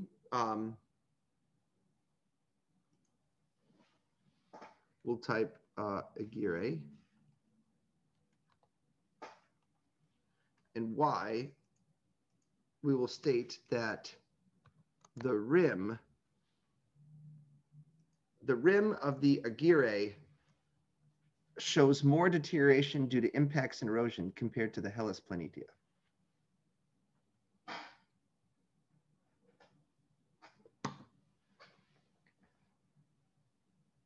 Let's give a second for you guys to catch up to me there.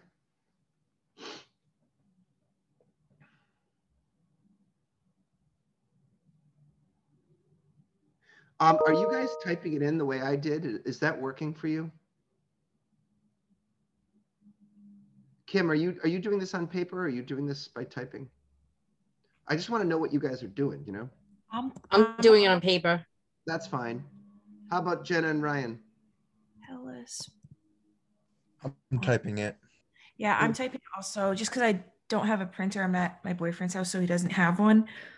But I think I might like copy it onto the PDF because I'm typing it into a Word document. Oh, I see. You're typing it into a Word document. Do you have Acrobat Reader on this computer? Usually it's installed on there.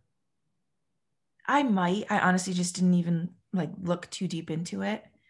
Well, it's too bad because if you had just done this, if you had just opened it up, if you would see how I've got it downloaded, if you just open it up with Acrobat Reader, you could type it the same way I do, and then you can save it at the end and you can upload it. And that means you won't forget to do it later, you know? I might, yeah, you know, I might do that and then just copy and paste it into Acrobat Reader. How do you spell it? Acrobat? It's probably already installed on your computer. Adobe Acrobat Readers usually comes preloaded on computers so that you can read PDFs. Just try to open it and see what program opens it. Acrobat Reader download. Yeah, it brings me to like a Google download page. I don't think it's already downloaded yet, but it's okay. Oh, what the hell's going on here? I thought I typed all this in.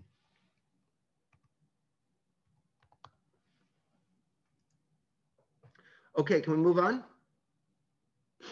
All right. Most of the volcanoes on Mars look like mountains with a crater on their tops. Is that any way to talk to some planetary science students? What do we call the crater on the top of a volcano? You're supposed to know some good vocab. Caldera. Very good, Kim. Most of the volcanoes on Mars look like mountains with a caldera on their tops. These are not impact craters, but are instead volcanic calderas. Use the map to estimate how many volcanoes you can identify on Mars. Okay, we're going to try to just count the number of volcanoes. And I think the purpose of this exercise is the closer you look, the more you find. And we'll kind of do this together, all right? So let's agree that these are clearly some big ass volcanoes like Olympus Mons. So anything that's Mons, we're going to call a volcano. But there are some smaller volcanoes here. Some are known as tholuses and other are known as pateras. So let's look for all the Mons, the pateras, and the tholi we can find.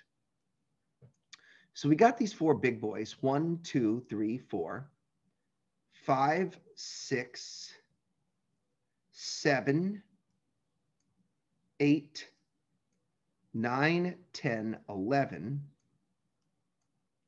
12. Let's see if there's any more here that I might have missed. So I counted about 12 over there.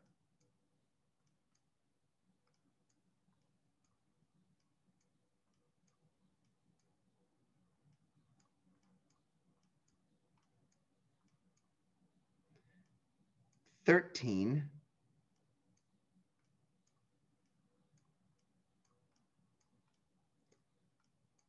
14, 15, 16, 17. I wonder if there's any down here. So far I've found 17, but you know what? There's even some on the poles. 18, 19, 20. There's probably even more than this. I think one of the points of this exercise is the closer and the more carefully you look, the more volcanoes you start to find. We're going to go with about 20. So let's say tilde. Oh, I can't do a tilde for some reason. Huh. Why don't they let me do tildes? Well, whatever. About 20. They want us to list the names of as many volcanoes as possible. That seems like a pointless exercise to me. My idea is that we will list the big ones, okay? And the very largest volcanoes are found in the Tharsis Montes plains. They are Olympus Mons, Escraeus Mons, Pavonis Mons, and Arcia Mons. So let's type in the names of those 4 volcanoes. Olympus Mons, Arcia Mons, Pavonis Mons, and Escraeus Mons. That'll help us recognize the names of these later on.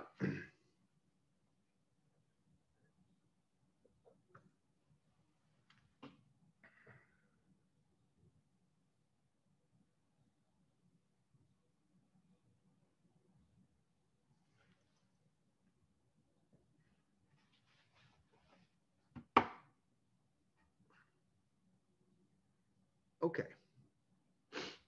This one should be pretty damn easy. Using the elevation color codes on the map, name the volcanic feature that has the highest elevation or the tallest. You guys already know what one. Olympus. That's right. It's the tallest in the entire solar system. Hey, can I ask something funny? Do you guys think it's weird that Mars has taller volcanoes than the Earth? Which planet is bigger, Mars or the Earth? Earth? Why would a smaller planet have taller volcanoes? Ryan's got an idea. That's, oh, Michael K. Hearing from the troll factory here. Michael K., that's right. With less gravitational pressure compressing that volcano, the rock formations, the lava can build up higher before gravitational compression brings it down. So it's an ironic thing that the smaller planet Mars has taller volcanoes and larger canyons than Earth. Everything gets kind of supersized. Okay, the next question used to befuddle me. It took me about 5 run-throughs of this lab before I finally understood what was going on. If you were to count craters on or near the volcanoes, would you be able to infer the age of the volcanoes relative to the surrounding plains? Now, at first glance, when you look at this map, the areas surrounding the volcanoes look quite smooth in comparison to the heavily cratered highlands. And that's to be expected because you're basically seeing regions where volcanic eruptions have repaved the surface of Mars. But this map has a limiting resolution, unfortunately. If I go up about here, my map starts to get grainy and pixelated. To get a bit of assistance, I'd like to show you guys a high resolution and true color image of Olympus Mons.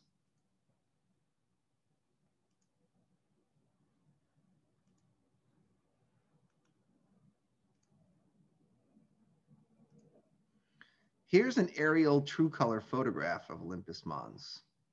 What do we see up here? A few craters. Craters or calderas? Let's play a game. I circle a thing and you tell me if it's a crater or a caldera. Let's start with this main opening here. Oh, hold on. Can I open my door? One sec, guys.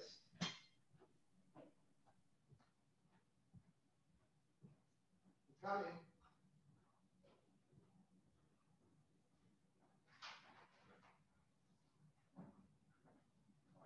I'm still in my lab here, but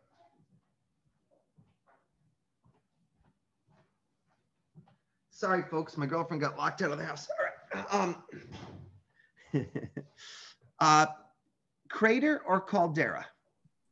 Caldera. Good. How about here? Crater or caldera? That's a crater. That's a caldera. It is. Mm-hmm. Crater or caldera? Caldera. That's right.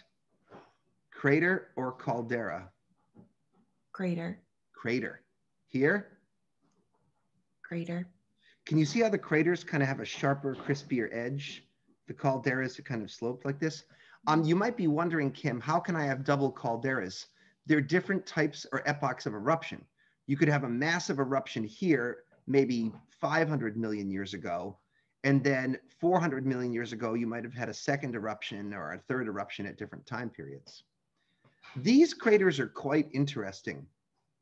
I believe they're known as the Shergatti meteorite craters, and they're found at the very top of the volcano Olympus Mons. Now, notice the surrounding basaltic rock is really, really smooth and has hardly any craters in it at all. Since volcanoes erupt and repave craters, I would kind of expect the last place on the bloody planet to find an impact crater would be at the top of a volcano, right? These are very important sites. It tells us on the Wikipedia page for Olympus Mons that these craters have a diameter of, I believe, 10 kilometers and 15 kilometers. Now, the idea is, you guys may not realize this, but roughly 20% of all meteorites found on Earth actually seem to have an identical composition to the surface of Mars. Let that sink in for a second. Roughly 1 out of every 5 meteorites found on Earth is a chunk of Mars's surface. How the crap did that happen? Well, if you had some impacts at the top of a very tall volcano, it might be easier for some of the fragments blasted off Mars to achieve escape velocity. At that point, they would wind their way around the sun in some kind of a kooky orbit until eventually, after maybe hundreds of millions of years, they might plop down on the surface of Earth. And we suspect that these are the 2 most likely origins of those Martian meteorites found on Earth. This one is 10 kilometers in diameter, I believe, and this one is 15 kilometers. If the diameters are 10 to 15 kilometers, what would you expect, Jenna, to be the diameter of the meteoroid? About 1 kilometer, 1.5 kilometers. And how often would we expect those types of sized objects to strike Earth? Every millennial. Oh, every million years. Somewhere between million to maybe 10 million. This is kind of a logarithmic scale, so it changes pretty quickly. So in other words, what does that tell us about the volcano itself and its last eruption, Jenna?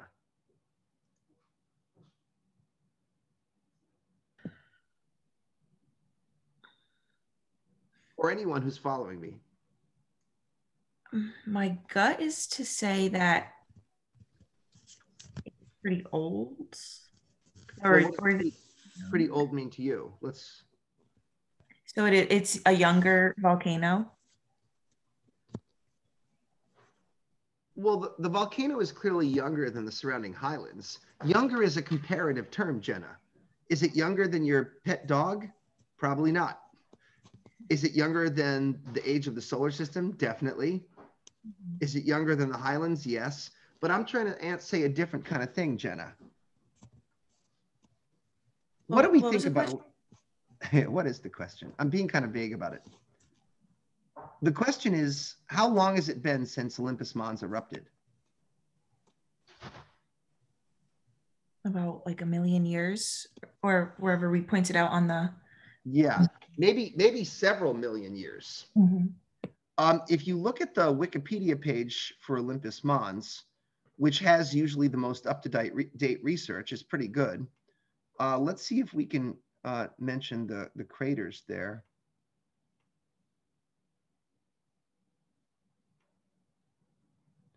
Here's something interesting. Crater counts from high-resolution images indicate that lava flows on the northwestern flank of Olympus range in age from maybe anywhere from 100 million years old to only 2 mega million years old is million years old. So they're basically coming up with the same number that we did. We're just students, right, in an Astronomy 101 class, and we kind of got the same answer that the pro scientists got, anywhere from 2 million years up to 100 million years. That's pretty cool, right? And they do mention the craters somewhere. I was hoping they'd.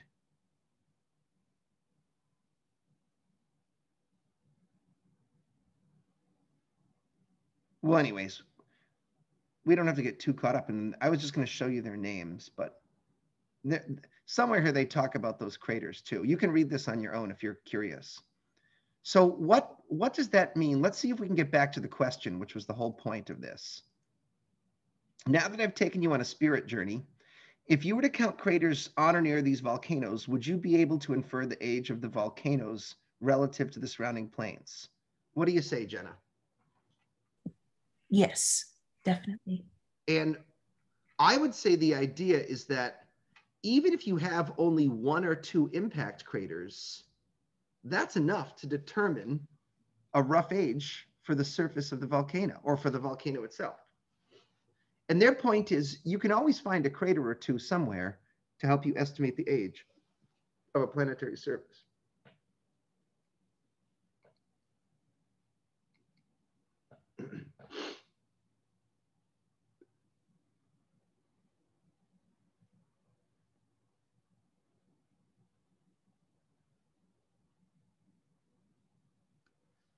Today, we believe Olympus Mons is dormant and will probably not erupt again. Although the Mars InSight lander is trying to study the depth of Mars's lithosphere to really figure out, we believe Mars is pretty much frozen solid at this point. Inspect the area south of Valles Marineris between longitudes 45 degrees and 100. Notice that this area is not uniformly cratered or wrinkled. A boundary seems to occur at what longitude? Let's talk about the Valles Marineris for a second. The Valles Marineris is named after the Mariner spacecraft, which first explored and photographed this feature. If you think about it, the Valles Marineris, which stretches 4,000 kilometers across Mars, is one of the largest surface features on the planet. Look at this HST image of it. You can actually see it with a small backyard telescope. You can just about resolve this feature. It's, I think, 14 times longer than our Grand Canyon. It's 7 times deeper than our own Grand Canyon. It's epic, okay? And there are different high resolution images. This is one here. When you look at a true color image of the Valles Marineris, ooh, this is a nice high res picture. We should keep that handy. It's kind of difficult to make out some of the geological activity. Like I said before, Mars is all one color. So it tends to have all of the cool geology kind of blends together here. Look how nice and high resolution this picture is. It's probably taking forever to load on your page here. Let's inspect the area between 45 degrees and 100 degrees longitude. So let's look up here. This is 90 degrees. Let's get out our tool here. 95, this is 100 degrees longitude right there. 60 degrees is here. So 55, 50. Ooh, can I get this all in one shot? Let's try. Oopsies. Sorry. Okay, let me erase that. And let me grab this. Oops. Sorry. I'm just having trouble doing everything at once. Okay.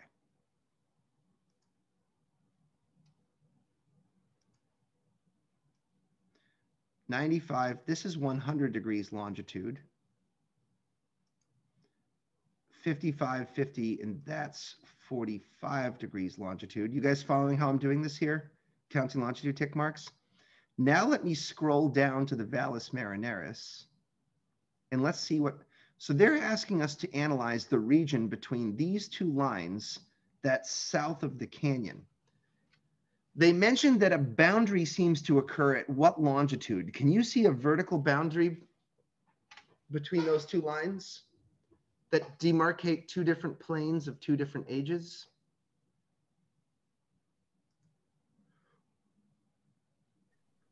Is it obvious to you what they're asking? The line Nectaris foci. Yeah. This seems to be a boundary between two different planes of two different ages. I think the red stuff is on the west and the yellow stuff is on the east. And it looks like that occurs, Jenna. What would you say is the approximate longitude there? About 60 longitude. Well, it's a little short of 60. Let's get more specific. Okay, maybe 63. False. You'll notice that the longitudes increase to the left, not to the right, Jenna. Oh, 60, and that's 90, right? Yeah, so 57 or 50, yeah, 58. 57 works for me.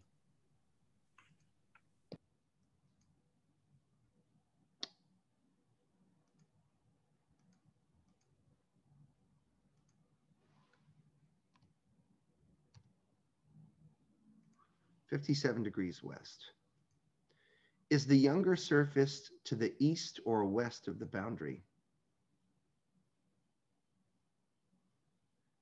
Is the younger surface to the... Oh, I'm sorry. West. Yeah. You can see there's slightly less crater density in the red area than in the yellow area.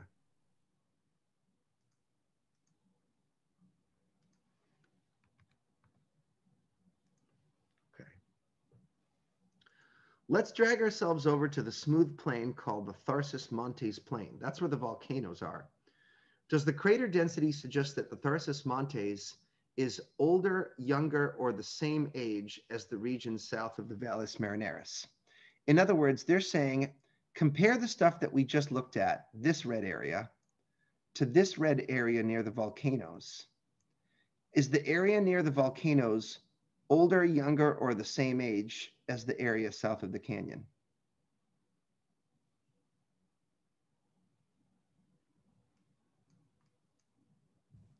Younger?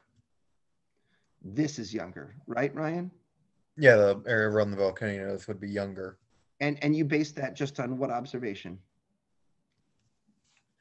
I base that on the fact that, actually, I'm just going off of what I would assume is the area closer to the volcanoes would be a lot newer because of that is a totally reasonable assumption, Ryan, and I agree with you. I would have, however, pointed towards the evidence of impact cratering, right? It looks to me, Ryan, like I can see a bit more cratering here than I can there. All right. Yeah. Younger.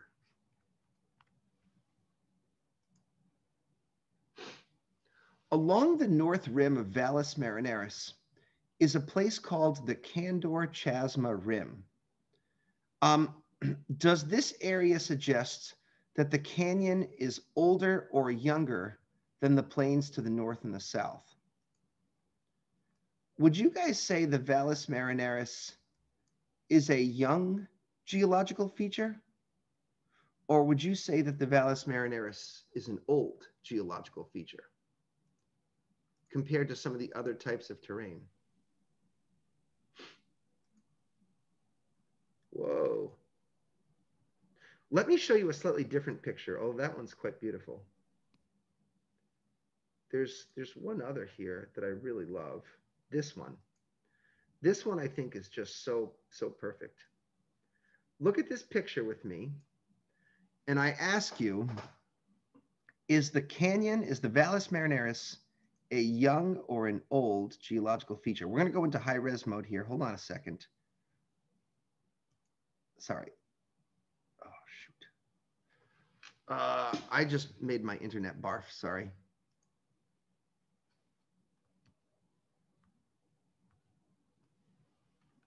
All right, it doesn't really.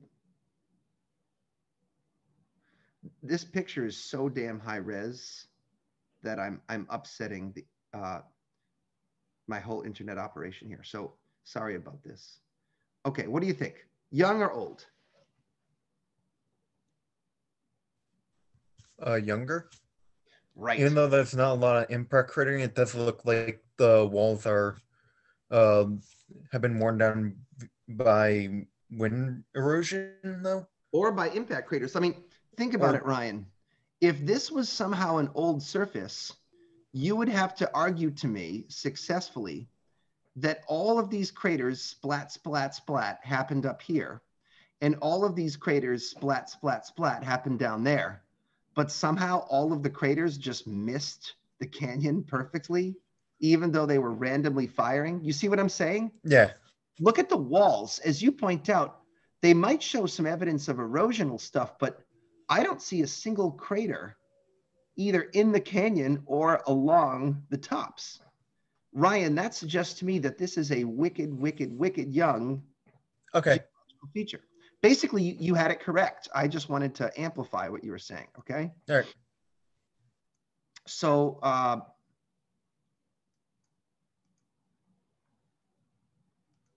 the canyon is clearly younger.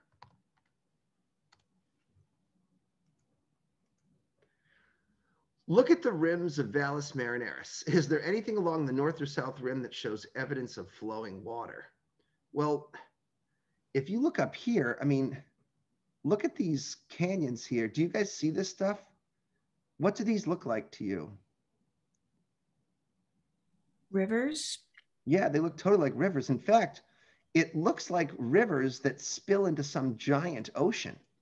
I bet in the history of Mars, going back a few billion years or so, Mars probably looked just like Earth did, with giant rivers flowing into a huge ocean.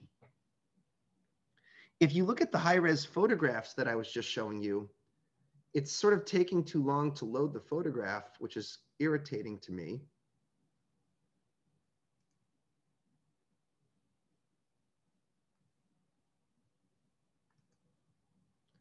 But if you look up inside these canyons, and I don't know if I have time for this to load, you basically can see all these sand dune-like features. I believe the highest res version of the Valles Marineris is like 9,000 pixels. So because I've got a lot of internet stuff going on between Zooming with you guys, this is taking a little too long. Let me look at more details and see what I can do here. Let's control minus. Okay. Oh, wow. That high resolution one is 24,000 pixels. No wonder it was taking forever. Let's go to the second largest version. Oh, shoot. Can you guys see up along here? You can kind of see these like sand dune-like features. I actually should download that high resolution one and keep that on my desktop. I'm going to let that download in the background. So basically the idea is that, yes, is there anything that shows evidence of flowing water? Let's just say duh, okay? We could talk about alluvial fans. Alluvial fans are these structures that you see both on Earth and Mars that are clearly formed by water erosion. The alluvial fans were what I was trying to show you images of, but it was taking too long to get a high resolution picture. This is kind of a picture of an alluvial fan on Earth. You can basically see where water from either a river, a glacier melt has basically spilled out to kind of make this fan-like structure.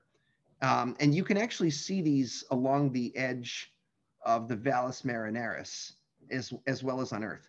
Telltale signs of water erosion. So if you want to jazz up your image and make it funny, you could say, duh, water flowed all throughout this canyon, forming alluvial fans. And we'll add something, and rivers that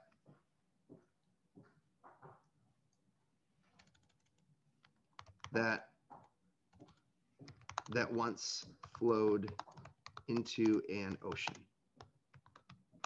on Mars.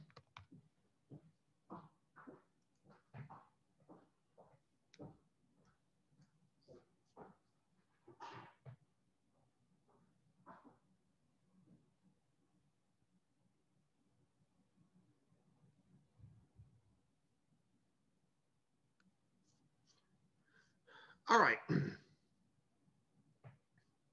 This is kind of a tricky question, number 15. What, do you guys have this down? Can I proceed? All right.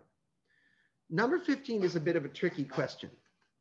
Look at the crater density inside Valles Marineris and choose one of the following historical accounts of the canyon's formation. The canyon formed before the surrounding plains, and the lava flows which made the plains did not reach the canyon. The canyon was cut into the rock by a river of lava. The canyon forms a boundary between two plains of different ages, or the plains formed first at one time covering the area. Valles Marineris forms later from an unknown cause. None of those answers are great, but which is the least horrible?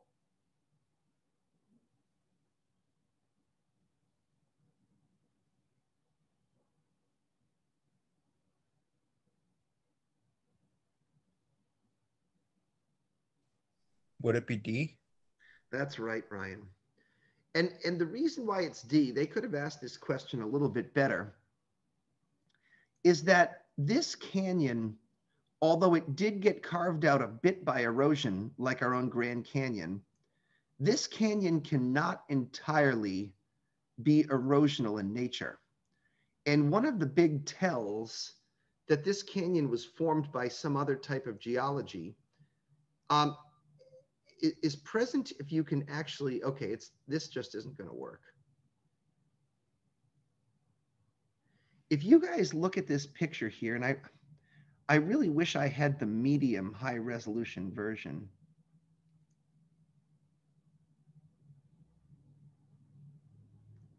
I'm going to try saving this to my terabyte astronomy 1010. Let's see if this works better. Come on. My computer's real angry with me. Labs. Save.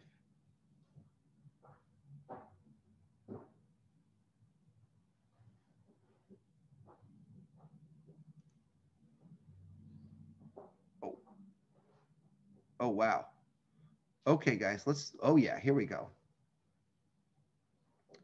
I don't know how to scroll around this image. Oh, here we go. Okay. Do you guys see, oops. Can you guys see these long cliff walls here? Can I zoom in anymore?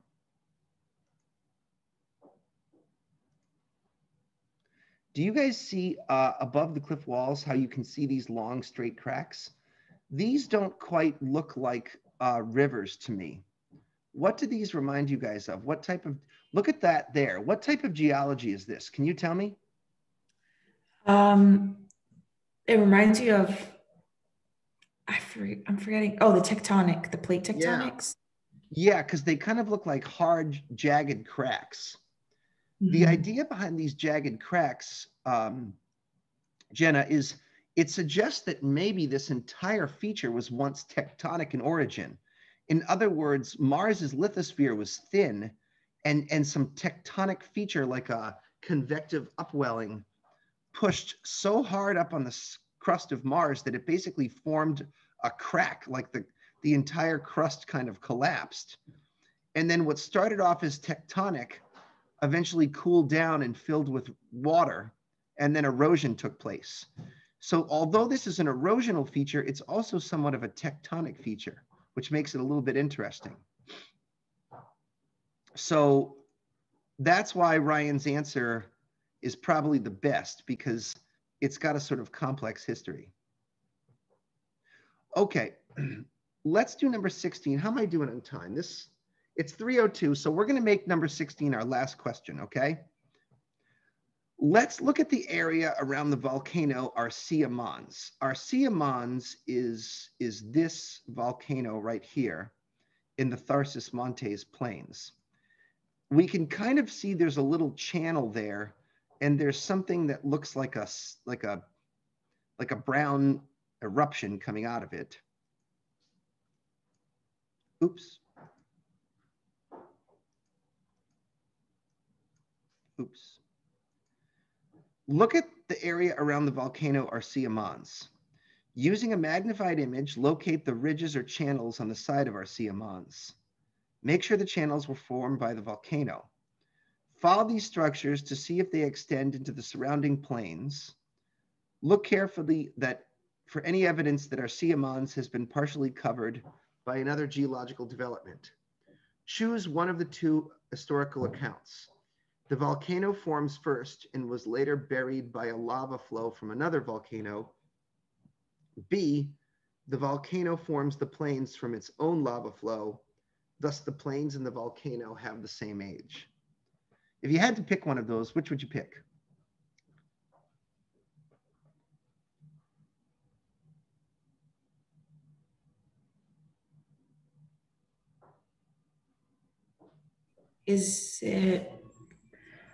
Was it B? Yeah, I think a photograph will help us there, and then we'll answer the why in just a second. To do this right, I'd like to take a moment to show you guys a picture of Arsia Mons.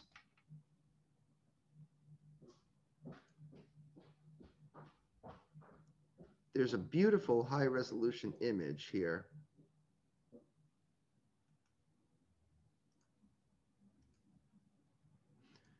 Look at this super cool high-resolution image. Look at that caldera. Look how smooth it is. And then look at the surrounding features.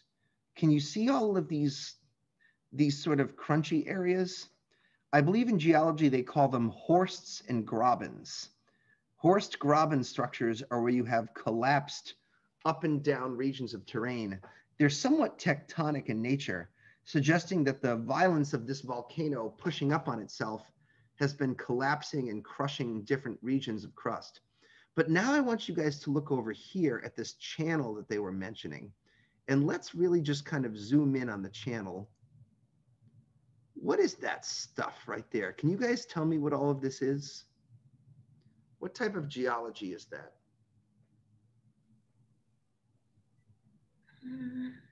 Lava flow? You know, at first, Kim, when I first saw this, I thought it was lava flow, but then I started, well, in a way, you're not wrong, Kim, but doesn't lava usually pave over things? Usually lava doesn't cut holes or cut rivers like erosion. I'm not saying you're wrong. I'm just saying what happened here? Is that impact craters also? Not impact craters. Those are calderas. Oh.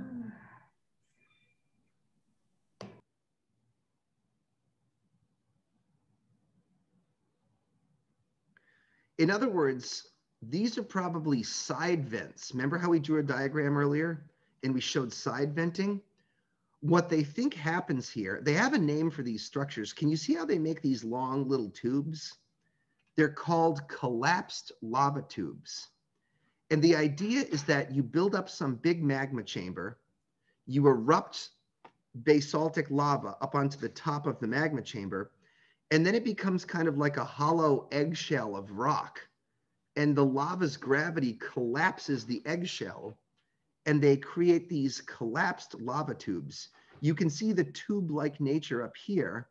These were probably volcanic eruptions that collapsed down on these underground lava tubes.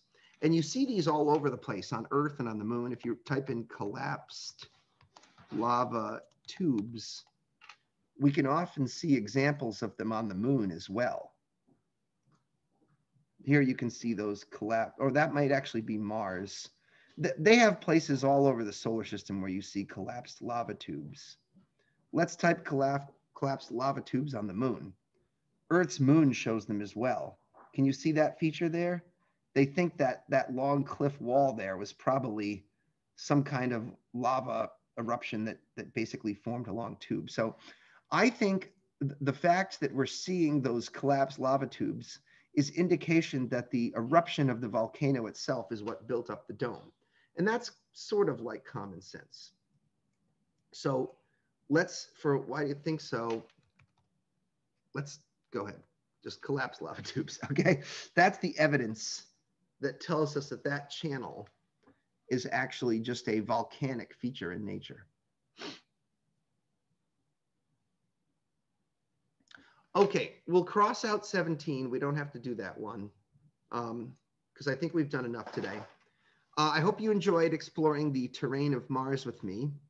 Take all of this, save it as a PDF, or, you know, in Kim's case, take a photograph of your paper, or Jenna, whatever you want to do. Submit that to me somehow, okay? It'd be nice to have the questions with the answers. All right. Well, thank you very much. On Wednesday, we'll start planetary atmospheres, and we'll do a planetary atmospheres homework, okay? Okay, guys. Great hangs. I'll see you soon.